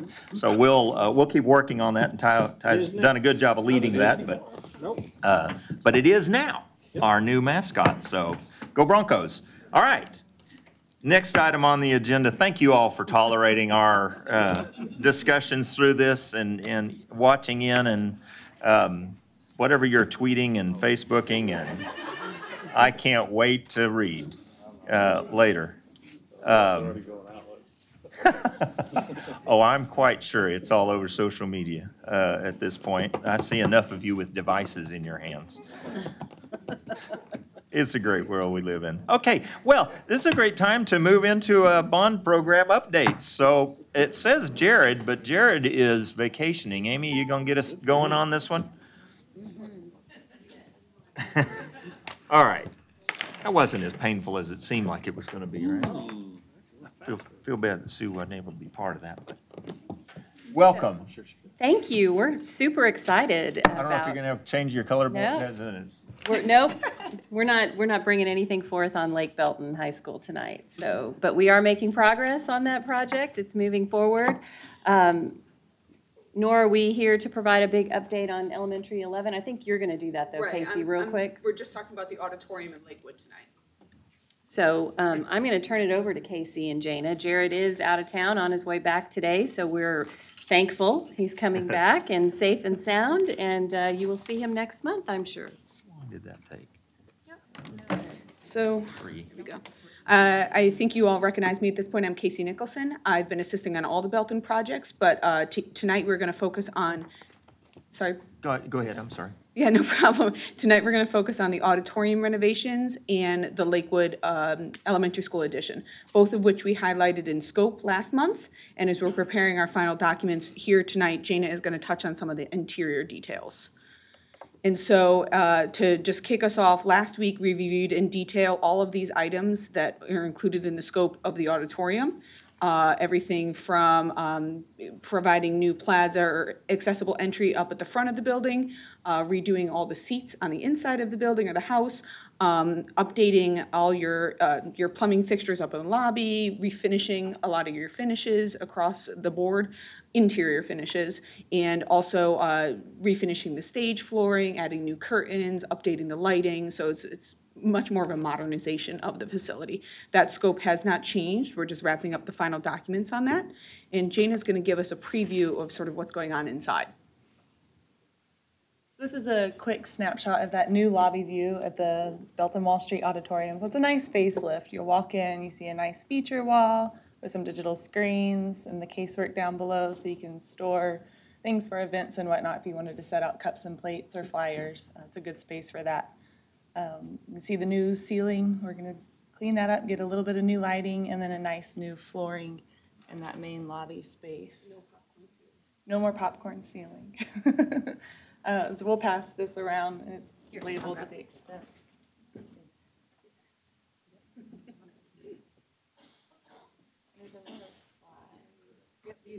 Thank you. So sorry.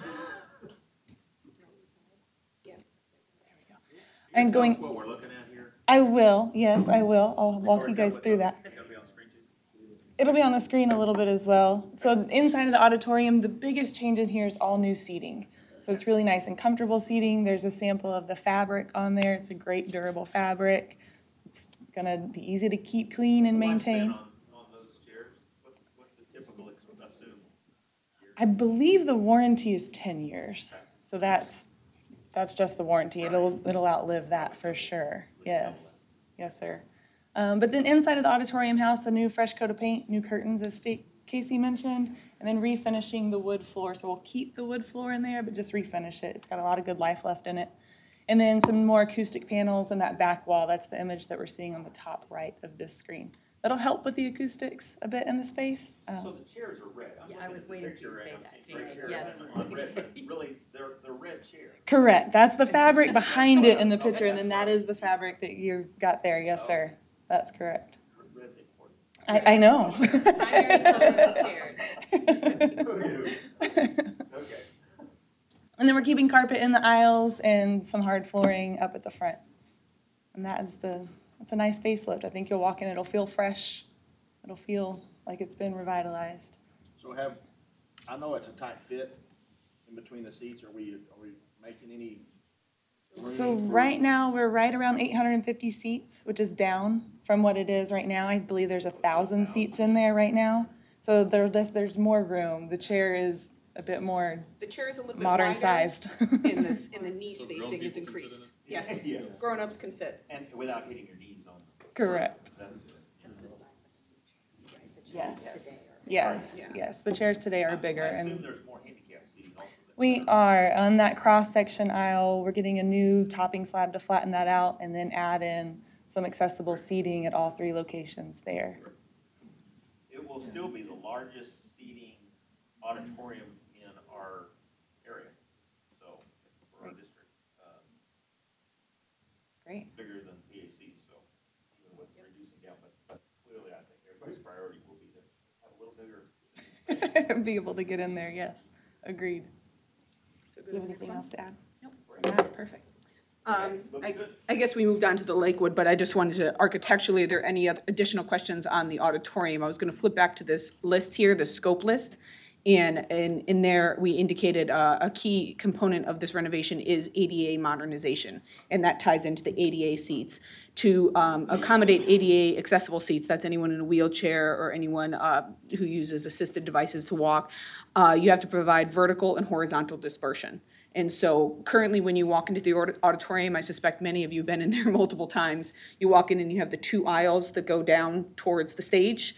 Those two aisles will remain, but we're instituting a cross aisle in the set here. We reviewed that last month, and so we'll be providing some ADA seating on that cross aisle, as well as a media platform. So if you choose to do board meetings there, you will have a video platform with electronic control. Okay, well, that actually leads me to the next question. Are there changes to the stage being made, proposed in this? Yes, as we mentioned last month, we are adding a platform lift at the front. Okay. And so currently the stage has 2 stairs. If I'm sitting in the audience, there's 2 stairs flanking the stage. And then off to stage right, there's an additional stair that's sort of behind the scenes. What we're taking is the stair over on stage right that's in view of the audience. We're going to be taking out that stairwell and putting in a platform lift. And that's not an elevator, it's just a horizontal platform that raises up. And that way, if you've got a presentation or an event that requires accessibility to the stage that's in full view of the audience, that meets the code requirements. Are we just refinishing the stage? Are we doing anything backstage with the? We're refinishing the stage flooring, as we mentioned. We're taking down all the existing curtains. There's currently an operable curtain at the proscenium opening. That's the big rectangle that you see. We will be replacing it in kind with a new curtain at the proscenium opening, as well as fixed curtains at the sides and at the rear of the stage. In the stage right, which currently includes 2 individual restrooms, as well as a mechanical or electrical room, we will not be upgrading those. Okay.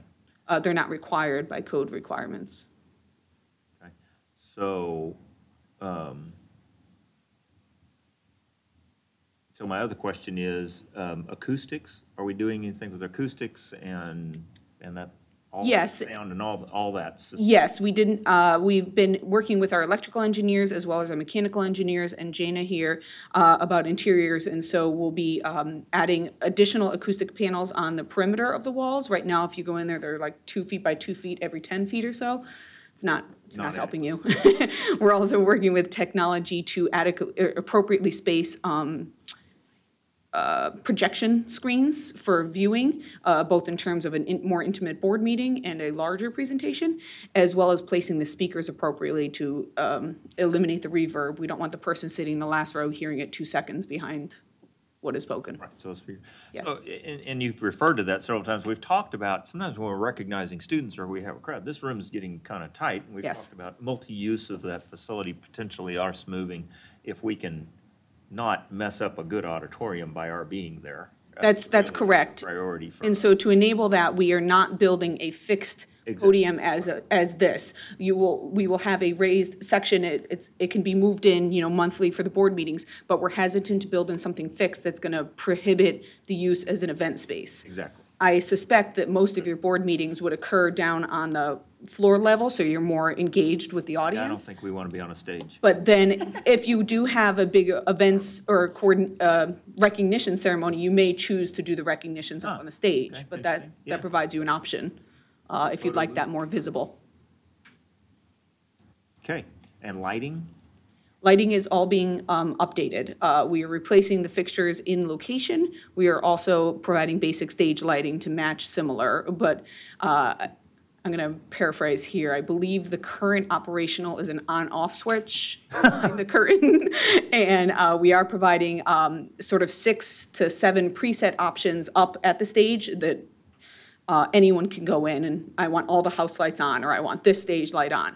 But at the media platform in the center of the auditorium, there will be more detailed or more advanced controls for someone who's trying to control a little more advanced production. Well, I'm excited about this. This is something, and I keep hearing from people. Mike and I were over at UMHB PAC, but I had several comments there of excited about what's happening to our auditorium over here and another venue that's going to be available to our community, certainly for our schools, but to our community.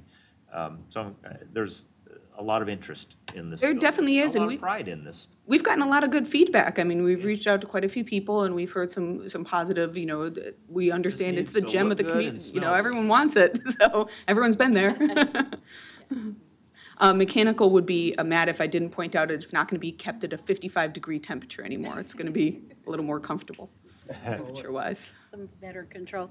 I want to add that this is not a performing arts center. It is an update to the auditorium. So there are some upgrades such as the lighting, but this is not going to be the High School Musical place for theater productions. This would be more for choir performances, elementary programs, community events that require an audience and a stage. And so just want to make sure the board understands that. It doesn't have dressing rooms.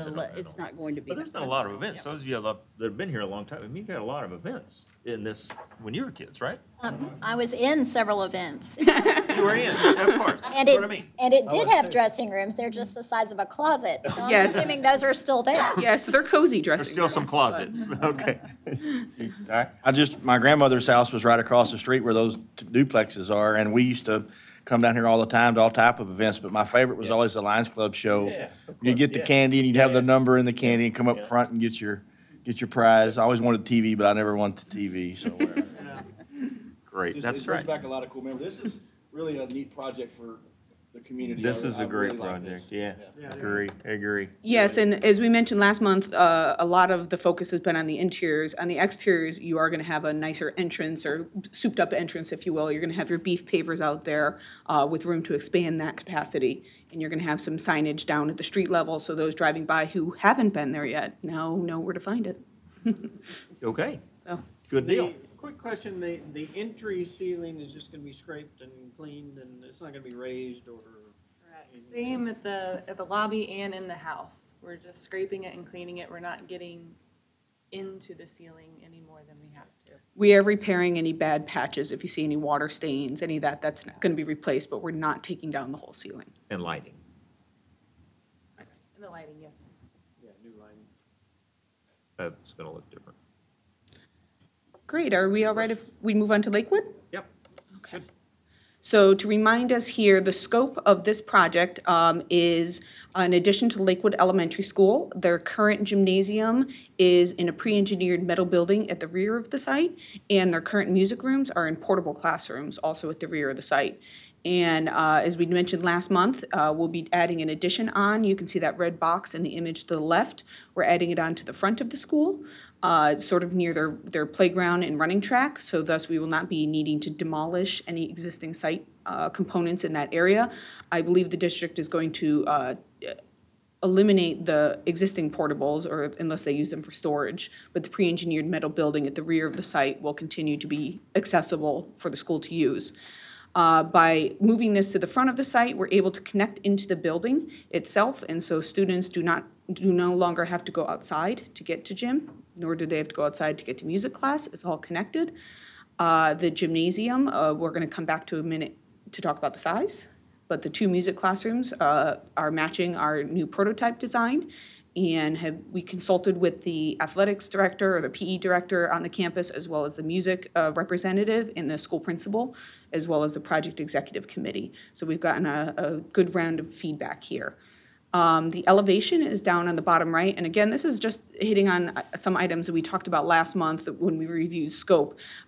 Design-wise, we're going to be matching the existing exterior. So on the top right, that's the image of an existing portion of the building, and to the bottom right is our exterior rendering. So our brick veneer, if anyone was curious, we have selected, we're using Acme Brick, which is a local supplier, and we've matched the colors in case you were curious and wanted to Google. They're weatherwood gray and mushroom brown. Very exciting.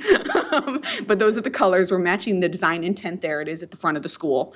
We're also going to be adding in those red scuppers, the Belton red. Glazing is going to be just like our standard windows. So there's, we're definitely tying into the original intent. The original building was built in, I want to say 86. I'd have to look up in my notes. Mid-80s, the original building was built. We're tying into an addition that was put on in 2004.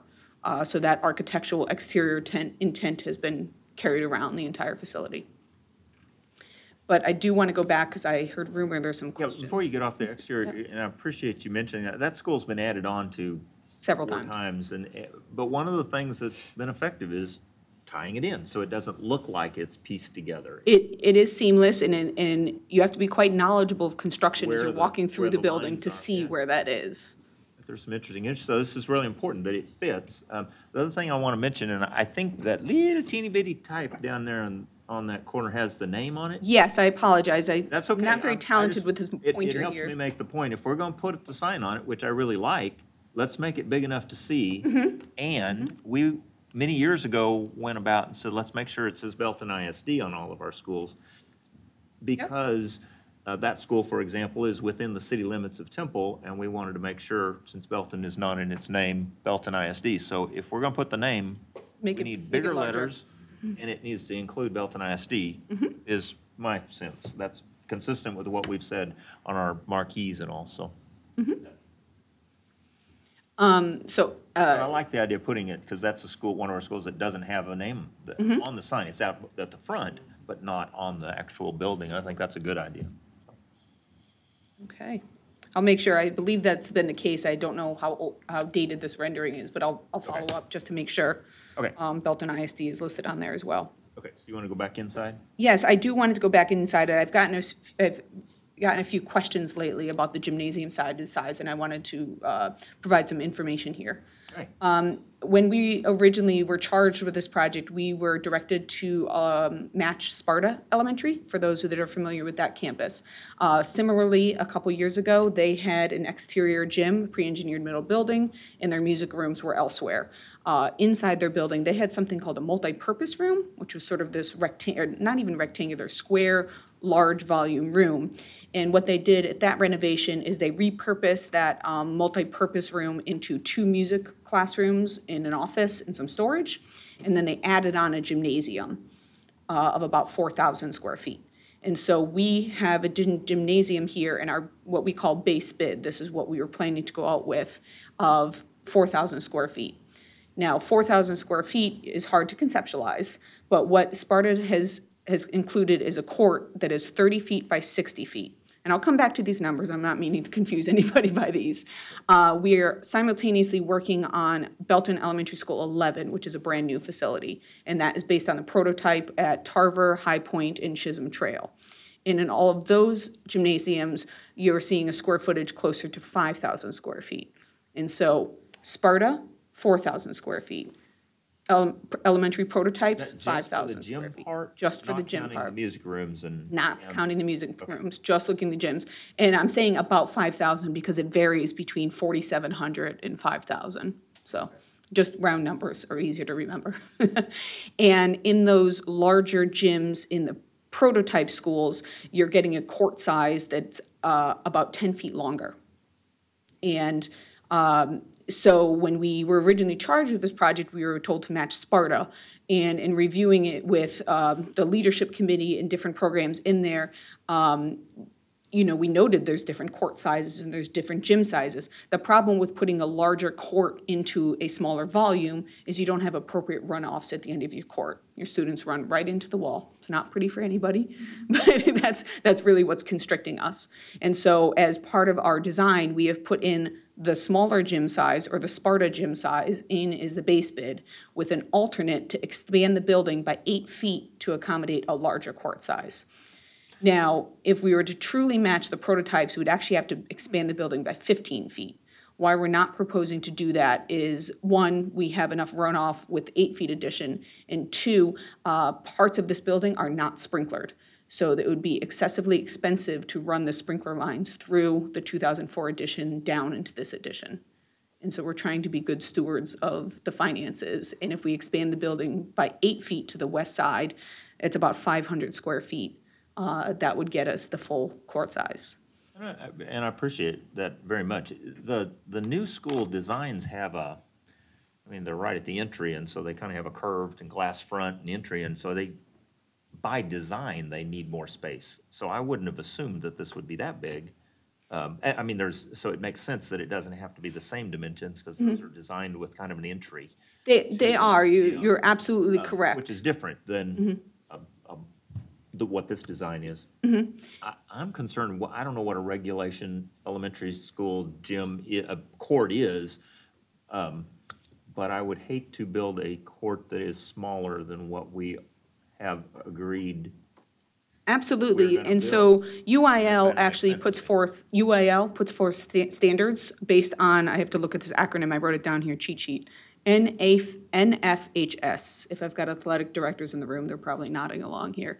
That's the National Federation for High School Sports, what have you. They regulate an optimum court size for high school, but there's no verbiage in there about elementary school. Okay, Now, how did we get to our conclusion of how our elementary court, and I'm not talking about, again, there's two different issues here. The square footage of the building is kind of built into the design of the building and where it is and all that. But the actual court length, Yes. how did we come to that conclusion? I mean, there must be some standard we said, ooh, we need I don't remember what the number, 60, 70 foot. Well, I can give you the caveat. With a 60-foot court, which is what Sparta has, you can use it for elementary education. If you put a 74-foot court in there, you can open it up for evening events for other associations to use it. So think weekend basketball tournaments Right. that want to do. All of the extra things that we do at our other schools. So, Some of them. what is it, what do we have at our other? So how long is the court at Lakewood in the metal building? 64. Do we know? Right, 64, sorry, I apologize, yes. So our base bid has 64-foot-long court. Our alternate bid has a 74-foot-long court. I apologize. 10 feet. 10 feet difference. Do we know what we're moving them from? Are we shrinking? No, I don't have a number on their existing court size. I didn't measure that. I know that Sparta and some of the other buildings have a 60-foot court size. So you're the ones that you have currently and that you're renovating, or you have renovated thus far, are sticking to a 60-foot court. I've expanded it to 64 for this edition. I'm not aware, you said other ones. I'm only aware of Sparta, and that was like 10 years ago, so. Okay. So I wasn't sure if there were, I was under the impression that other campuses had renovations. I might have misspoken there. I apologize. I've got a quick question. So can we do the expansion that you're talking about and gain it and stay within? Yes, as we are doing a CSP, which is thank you. I was struggling on the competitive. I was going to say consecutive, and I knew that wasn't right. Competitive sealed proposal. So we do not have a contractor on board right now to provide that estimate.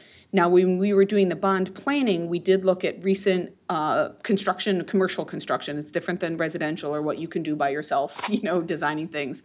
When we were doing budgeting for the district, we have it in as an alternate right now. Yes, we have it in as, sorry, I didn't know that was a question. So it's currently designed either way. The base design is at the budgeted amount that we believe is going to fit 64 feet.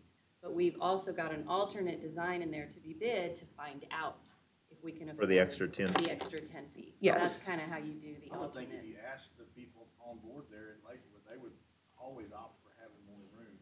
Of course. Everyone everywhere. Yes. Yes. I mean, yeah, I guess the idea is raises the issue. If Sparta's too small to do the kind of the things you mentioned before, I'd hate to build another one like that that's small. But is Sparta? Let's do it right. But obviously, the question is, can we afford it? But let's not build it and then say, oops, let's add on. I mean, that's horribly expensive or Well, what are we not able to do as Sparta? Are we missing anything as part of it right now? I'm not aware that we are. Ability to use it for, I don't know. It's- That's a question, good question. I would say it's just probably not a regulation basketball court, and I would look to the experts to say that. So you wouldn't have a competitive event there, but for elementary PE. It's adequate for elementary PE. Um, And we would certainly defer to your athletics team to talk about the competitive use of different facilities, but you will have rec teams use a smaller gym. They're not doing UIL competition or that sort of thing. It's just not, the older the kids get, the less ideal it gets.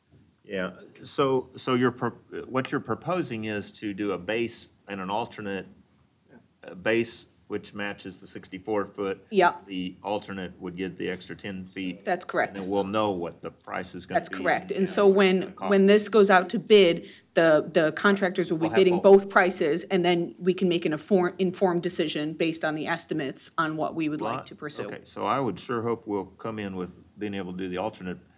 But before we get off of that, I want to mention one of the things that's significant about this design that I don't think I heard you mention tonight that we talked about before is we're adding bathrooms. And that's a huge, huge issue at an elementary school, adding bathrooms. That is correct. Huge. And from what I understand, we're adding them in an ideal area. Yeah. Right now, students playing on recess, which is south of the red addition shown on that plan, are traipsing through that corridor that has academic classrooms to use the bathrooms towards the center of the school. This gets the restrooms directly accessible from the exterior, the playground area, and also allows your 70-student gym classes to have quick access to group restrooms in music classrooms before and after class. And again, as we've said, there's never enough bathrooms in an elementary school. There's never enough. That's a really significant part of this plan in this proposal. So if we're understanding the base bid and alternate, we're going to proceed, if you take no exception to that, we're going to proceed forward with issuing the documents in that way. Comfortable with that, proceeding that direction? Understanding that. And when I come back to next steps, I'll talk about in December, you're going to be helping make that decision, or you're not helping, you're making the decision on if we're going to accept that alternate or not. Yes. So if we're going to have Jana talk about the interiors for a minute, and then I'll recap sort of the general projects. Colors. So speaking of the restrooms, this is a lovely rendering of the restroom corridors. This is the corridor right outside of the gymnasium. The gymnasium is behind our back in this view. And then there's a little bench area, access area. The music rooms are to the right. And the red stripe that you see is consistent throughout the whole campus, the 2004 edition, the original campus, and now this edition. So we're keeping that red stripe so the students can march along and stay in line. And then adding a few more colors in this space since it is a fun space. It's a music space and a gymnasium, and it is the recess restroom location. And similarly, the finishes for those, we have matched the finishes at the existing campus with one exception being the restroom floors. With all of the other projects we have worked on, we are going with a grout-free, it's an epoxy floor, so it's a bit more durable. You have no grout to maintain, so we've kind of made that decision.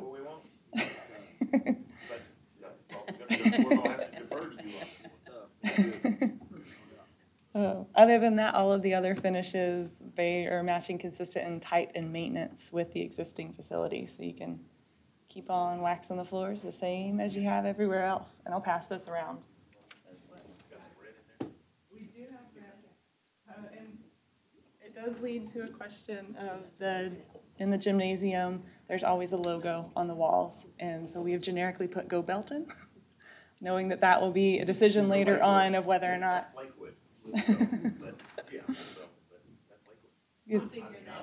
Yes.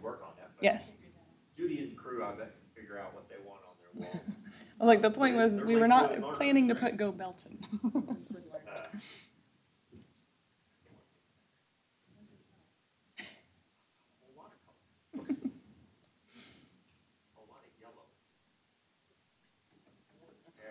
Shouldn't say this out loud, but a personal preference, don't like yellow around bathrooms.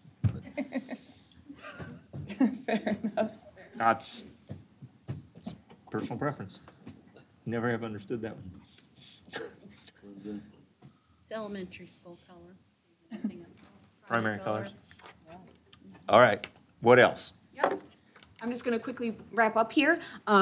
This month, we are all, once we finalize these documents this month, we'll be issuing the auditorium renovations, the Lakewood Elementary School addition, and the Elementary School 11. All three of those projects are complete in design and will be issued this month, and those will go out for bid. We will be receiving those bids in November and coming back to you in December to select your contractors. Next month, part of our team will be back here. Rebecca Richter will be speaking at the high school project. We just wanted to let you know that we've, in the next few weeks, we're wrapping up the final user group meetings. That's meeting with each of the individual user groups to make sure we're capturing everything in design. And at your next board meeting, she'll be presenting the design development for approval. In January, we'll be reviewing the interior finishes, and the team will also be talking about the exterior finishes. Now that we have the school name, that should be simpler. In colors. Yes. Like Belton Broncos. And just looking forward past that, in mid-December, the high school will be hitting the 50% contract document stage, so things will be pretty ironed out, and that design phase the design will be wrapping up in mid-March. So we're on schedule. I'm just reiterating those are the current dates. And then in December, as I mentioned a few times, we'll be back to talk about the 3 projects that are going out for bid this week. We'll be coming back to select contractors in December. And all of those projects will be ready to hit the ground running in early 2018. And since you mentioned user groups and all, I don't want to put you too much on the spot, Judy Schiller, but you've had a lot of input and a lot of opportunity for you and your staff to have input onto the design and function of how all that space is? Colors and everything, I hope. And colors and everything. You've had input on all that? You and your crew? Not so much on colors. Okay, feel free to give it whatever input you feel I need to before we get to the finished product. That's one of the things we want. I did want to follow up last month, and I think, I can't remember, was it Leo brought up the canopy? Canopy's wrong. Covered walkway? Covered walkway. Tie-in? Yeah. Yes, we put that into the project. We put that into a project, both a canopy for the bus queuing, and we, I don't know if we mentioned it last time, we also have canopies above each doorway. That's, to provide a little bit of protection as someone is entering or exiting the door. That was a really good suggestion and made sense. I went out there and was out there the other day and I was looking at it and thinking, oh, that made sense. It looked right. So, but you got that in. We've added it, how many Exactly. schools? Why, let's not add it, let's do it right. Good, so, good. Great. Okay, anybody else have any questions for, thank you very much, appreciate it. Thank Tell you. Jared to be done with his vacations, come on, time to work. Stellar timing. Make him work. He's checked social media already, he knows. All right, Dr. Muller, you're going to talk to us about approving the schematic design and design development presented for the Wall Street Auditorium updates and Lakewood Elementary Music Classrooms and Gymnasium addition projects? I certainly can. That's what we got to do, right? Yes. We're asking you to approve both the schematic design and the design development for the Wall Street Auditorium and the Lakewood Elementary Music and Classrooms and Gym addition project. If you approve these as presented, and you just heard the presentation, if you approve these as presented, then we will proceed quickly to the competitive seal proposals and bring that back to you on the timeline that was just mentioned. Okay, we've got the update. You've heard the need. Is there a motion to approve? I have a motion for Mr. Staggart, second for Mr. Camden. Any other comments, questions? All in favor of the motion, raise a hand. Passes unanimously. Thank you very much for working with us. Thank you very much for your work. Thank you all for your input and participation in that process. All right, so it's been a good night for advanced academics, hasn't it? It's been a great Lots of night. exciting things. We started off celebrating Serena and our other students' accomplishments. So give us some more update on GT and advanced academics. I will. So I am very excited tonight to talk about advanced academics because we offer a premier program in this area and for our students. And this is at the heart of what we do is to teach kids and to provide these learning opportunities. And I do want to take just a second. I know that we saw Christina Flores This is her first year to join us in Belton as our coordinator of advanced academics, and she's done an outstanding job. She's doing an outstanding job, and it's just going to continue to take us to the next level. The first thing we're going to talk about is our Gifted and Talented Education Program. We are required to provide an annual report, so the first part of this is going to be that annual evaluation. And that annual evaluation is based heavily on a self-evaluation done by each of our campuses, which then results in the district rating. And that self-evaluation is actually developed by the state. We use the plan that they have out to carry out for the GT state plan. Each of our campuses evaluate themselves. They turn that in. And upon receiving that, we give ourselves a rating. At the district level, we are rated exemplary. And then that's based on the student assessment, the way we design our program, our curriculum instruction, the professional development we provide, our family involvement, and then we total those ratings up. And then overall, we had 9 of our campuses that are exemplary, 4 that were recognized, and 1 that rated themselves as acceptable. We'll continue to work with our campuses to develop that plan. When you look at our GT population, we do look at the number of students we serve, and we look over a 3-year period. This slide compares our GT identification by district subgroups, and you'll see where each criteria of GT students is compared to the district overall percentage of students in that area. You'll note that we do have some areas we want to continue to work on, specifically among our Hispanic students and our economically disadvantaged. One thing we've done over the last 2 years is to test all of our students in 2nd grade at Southwest and Miller Heights.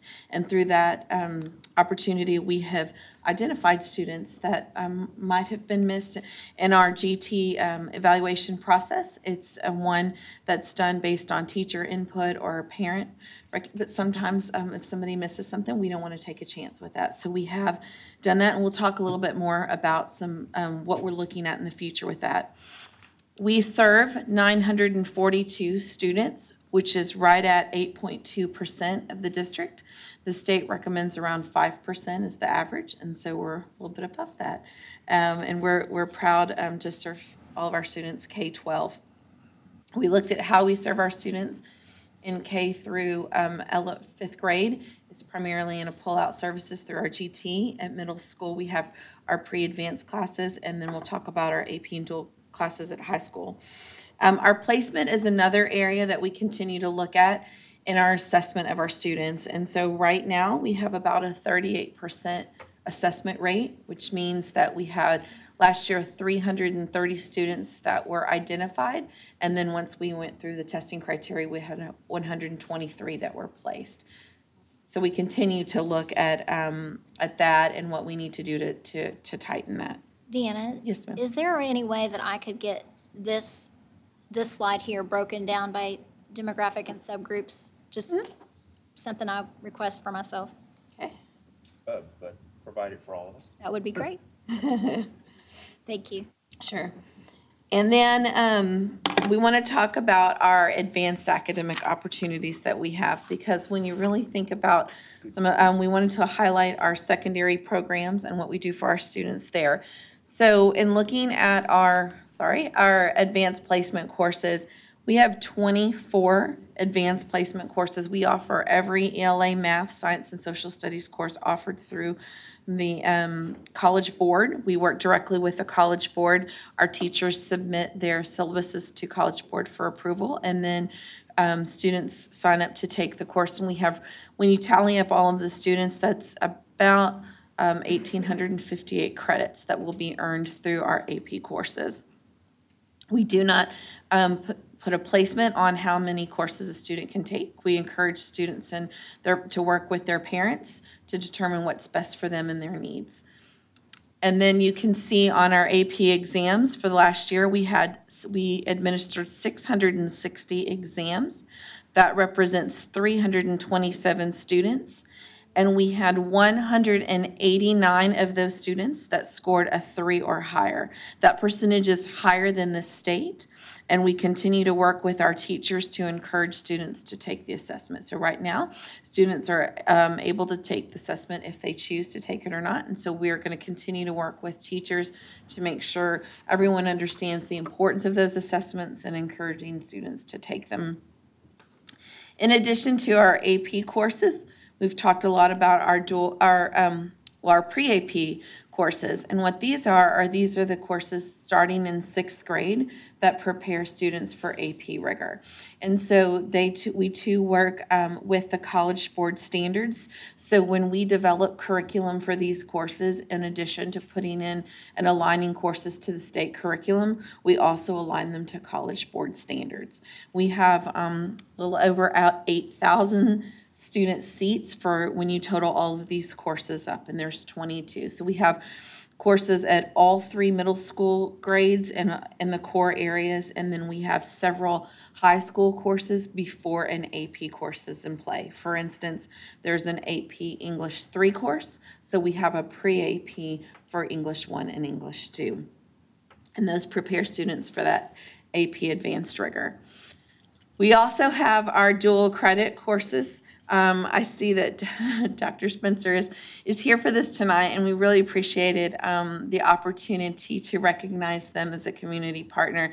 They have committed to meeting with us monthly to just continue to ensure a strong communication between Temple College and Belton ISD in terms of student enrollment, student course offerings, making sure our facilities are aligned to meet the needs of our students. We partner with UMHB, and then this year we offered online courses through UTPB.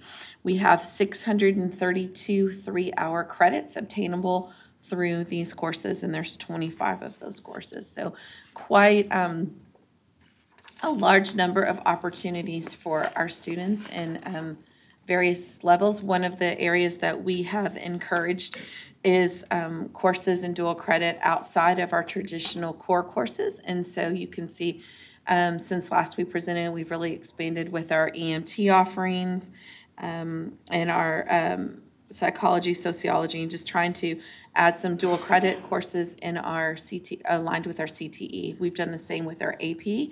I didn't highlight earlier, but our AP Computer Science and Engineering were new strands. And then at the heart of all of this are our students. These are our top 10 students from last year. And we really look at opportunities in addition to offering courses for our students, and we want to recognize them for their achievements. Last year, we recognized 148 middle school students for the TIP, and those students are recognized in the 7th grade. They are given an opportunity to take the SAT just as if they were a junior or a senior. They take it at a testing site. Many of them attend Belton High School and sit by our juniors and seniors to take that test. This is last year's numbers. But one thing I would highlight in this program is Christina did an excellent job at this ceremony of really talking with parents about the importance of what this recognition is and how it leads to a potential National Merit Scholar and the importance of PSAT and SAT at 7th grade. And then one thing we're extremely proud of are our AP scholars. We had 99 AP scholars.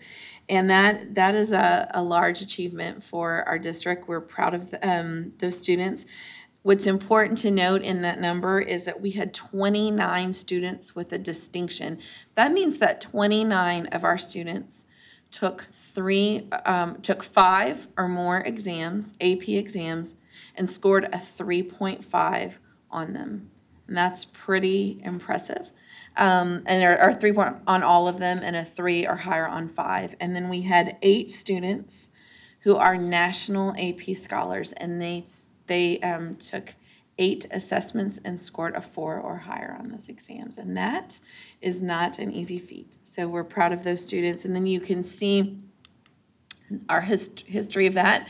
So we've made quite growth, and we've kind of stabilized since the 13-14 year with right at around 100 AP scholars. And we're continuing to work with our students to encourage them to take more assessments that we feel like they'll do well on. And then Dr. Kincannon mentioned earlier our Superintendent Scholars Program. This past year, we had 32 superintendent scholars. These students are identified in their 10th grade year in the top 85th percentile on the PSAT.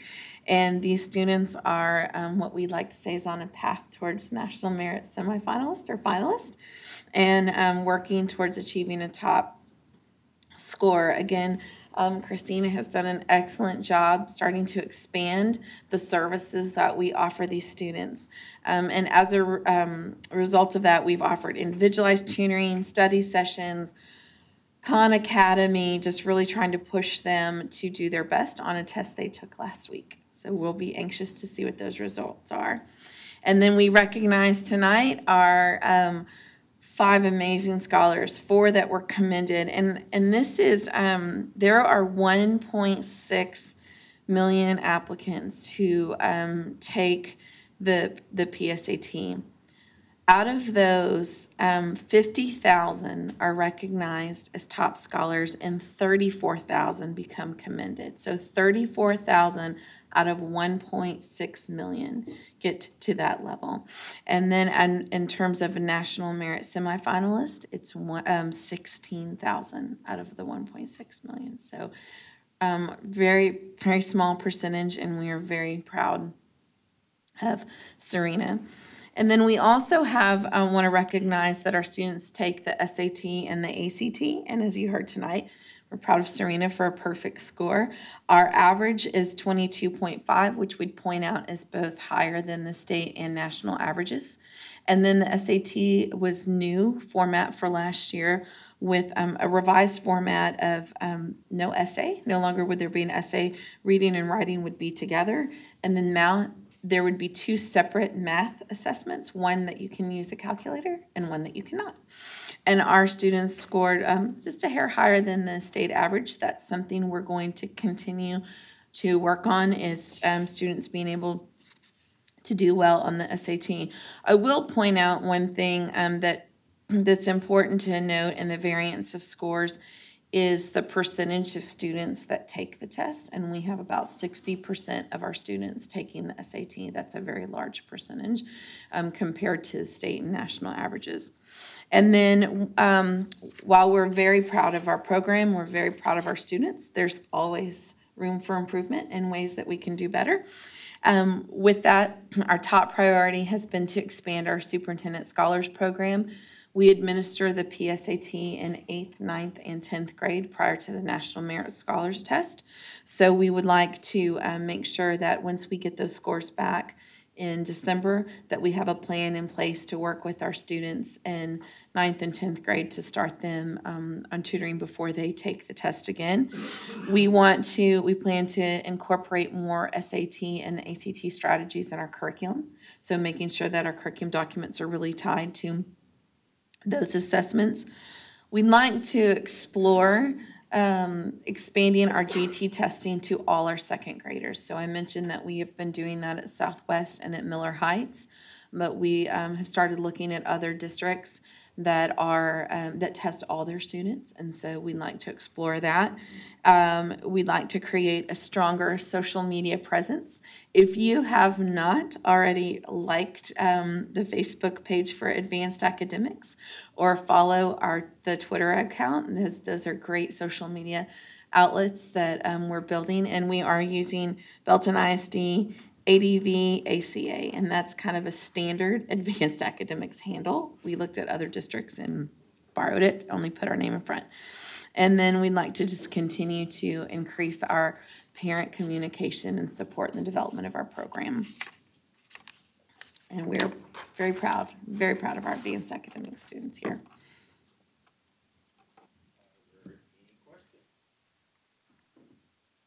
Okay, thank you.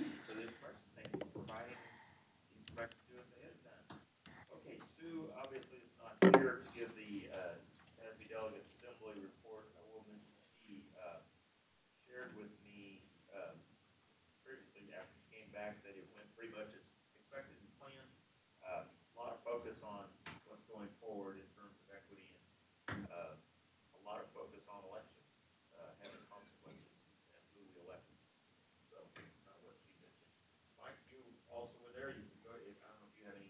Other information about the delegate assembly, or you want to give us an I- update on the convention? Sure. I don't have anything on the delegate assembly. I did not attend that with Sue since she was going. I decided to hit a couple of other sessions. But it sounds like what was discussed in there was a common theme in some of the other sessions I sat in terms of elections and consequences. At the Fast Growth Schools Coalition luncheon that Dr. Kincannon and Sue and I sat in on, I guess it was the Friday at lunch. Ross Ramsey, who, let me get it right, who he's with, with Texas Tribune, thank you. He spoke for quite a while, said several interesting things, but, big focus for him was getting Texas educators to vote. All of us sitting in this room who are involved in education, making sure that we are educated on the election process and know when and how, and are encouraged to take the time to vote for pro-public education candidates. That's one way to make a change through the legislative process. So he spoke quite a bit about that. He had a lot of numbers he was throwing out in terms of the impact that just getting educators out to vote can have. And he focused especially on primary elections for obvious reasons. So anyway, that was an interesting lunch, and he spoke a long time. Actually, I was very late getting to the next session. So so I had that I attended. I started with the legislative, oh, by the way, back on elections, it was discussed a little bit as well in the Fast Growth Schools Coalition breakfast that Dr. Kincannon and I went to Saturday morning, and then randomly in other sessions I went to. The CEO of the Federal Reserve Bank of Dallas spoke a little bit about that as well, but I'll get back to that. The first session I attended was legislative update, and you all had already gone through that, so I don't want to spend much time on it. One thing I found interesting was that House Bill 1645, I guess, allows for Special Olympics athletes to earn letters, which I was excited about. I thought that was pretty cool. So we could have some, I would encourage us anyway to look at what we can do there for our Belton Tigers and future Lake Belton Broncos that participate in Special Olympics, giving them an opportunity to turn a letter. Good deal, Mike. So that kind of hit home with me. And then, let me see what else. Oh, I went to a session on strategic planning that I thought was interesting. Mansfield ISD changed what they do. They wanted everyone in their district to understand their strategic plan. And strategic plans can be a bit complicated. So they simplified it. Their superintendent focused on the One Thing book and what they could do to simplify their strategic plan. It's a one-page strategic plan that's basic. They expect everyone in the school district to understand it. And then they also, one thing I found interesting, and I'm not recommending anything, I'm just saying what I sat in on and heard, but they have, that filters down to their campus plans as well, making them a little bit more simplified, having every campus focus on one thing that particular year, and then the administrator of that campus presents what their one thing is and how they're going to focus on it that year to the board, which I thought was interesting. Anyway, so the other thing that I sat in, there were a couple of speakers that, one thing they mentioned, and we've talked about this time and again, and everyone in here agrees with it, the importance of early childhood education, pre-K education. But what was interesting to me was the two speakers that spoke about it. One was the mayor of Dallas at the Fast Growth Schools Coalition breakfast on Saturday, and the other was the president and CEO of the Federal Reserve Bank in Dallas, and both of them reinforced how important that is. And one of them, actually, I don't remember which one, maybe the mayor of Dallas touched on, in addition to the importance of education from 0 to 5, the importance of preparing teachers that are teaching those students. And I thought that was interesting too. And then we had a young man, well, I'll say young, I don't know how old he was. He looked young, that did the second general session on Saturday, Hill Harper, who really woke up the audience. He was very interesting and engaging. What I found interesting was, a lot of his speech was basically about conquering fear, not backing away and pursuing what you know is right, among other things. But he basically started his speech with, or his presentation, by complimenting everyone in the room. All of us were administrators or board members. And he quickly changed gears. And at one point, he asked who in the room was on Instagram. And he was making a point how important it is to be involved in what your students are involved in and what kids are involved in. And he asked how many people in the room were on Instagram, and he kept saying there are 4,000 people in the room. I don't know if there were 4,000 or not, but there was a big crowd, and he saw 7 people raise their hands. So, and he called us arrogant, rightfully so, for that. But I jumped on Instagram real quick and noticed that, which I was already on, but he encouraged everyone to get on Instagram if they weren't. But when I got on, while he was talking, I noticed Angela Tikel was on it, and my guest who was sitting next to me was on it. And I know Dr. Kincannon and Sue are on Instagram, based on a conversation we had later in the day. So of the 7 people that raised their hand, 5 of them were from here, so I thought that was pretty good. Not that doesn't apply to us, but anyway, so I don't have a whole lot more. I'll send my notes from different sessions and handouts, but that's all I can remember. That's great. Well, thank you for sharing that, and please get those to Connie. And Sue had also told me she would get her notes to Connie and then so we can distribute it out to those of us who weren't able to attend. So thank you for going and y'all representing us. Do you want to share anything from your experiences? Mike did a really good job comprehensive job. I'll just add a couple of sessions that I attended that I really enjoyed were on engineering. One was Birdville ISD, and they focused on a middle school that they have, and they're implementing a pre-engineering program.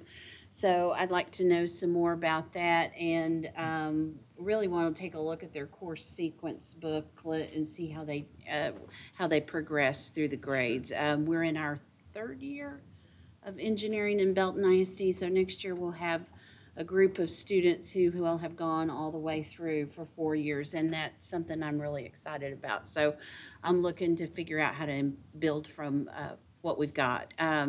The other engineering program was from the University of Texas called Engineer Your World, and they have a big grant through the National Science Foundation, and they have been building curriculum for an engineering program. I don't think they're as far along as we are with the schools that they're working with, but they do offer a dual credit program through the UT campuses for students who are taking engineering. And so I actually just got the follow-up email from the presenter tonight with her slides.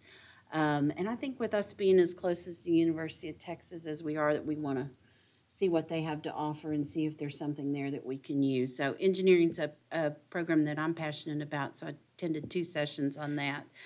And then Sue and I went to a website accessibility session just to learn a little bit there, and so that was very good. We've been working on website accessibility here in the district, and I know Robert Pryor's done a lot of work on that behind the scenes, but the session was very well done and gave me some insight into exactly what that means, and I learned I need to update my choice of font so that it's easier to read. I'm an old Times New Roman person, and that's not the most accessible font, apparently. So that was a pretty interesting session. And then aside from that, I enjoyed the Fast Growth Schools Coalition events and the general sessions as well. So. Great. I'm glad y'all were able to do that. Certainly it's important for us to take advantage of opportunities to learn. That's great. So appreciate y'all sharing what you learned and bringing that back to us. Okay, issues or concerns for future agenda or administrative reports. I meant to mention this earlier, but this is maybe more appropriate. We have another school to name. We have an elementary school, and we kind of intentionally, we talked a little bit about that last month, but we kind of intentionally didn't want to add one more thing for us to talk about necessarily. But next month, we're going to have a workshop where we can talk about process. We hopefully won't go through the same lengthy, laborious process that we went through for the high school, but we do have a process we've used in the past, and asked Dr. Kincannon to prepare that kind of process, what we've used in the past, how we will have input in coming to a conclusion so that we can name, and we'll have that on next month's agenda. Other issues, Ty, got anything? Will? Mike? No, sir. Janet? Jeff? No. All right. Well, would just tell you there are lots of things going on. Our next meeting, though, and this is important, our next meeting, a regular meeting, is November 13th. That's early because of the holiday week. Thanksgiving is rapidly approaching with that, and so our next meeting is November 13th at 5 o'clock, so we'll see you there. We have on our agenda a closed session for personnel, but there is not a specific need for that unless somebody has a particular item they're aware of, so hearing none, it is 8:03. Meeting is adjourned. Thank you all for joining us. Thank you all for your participation tonight.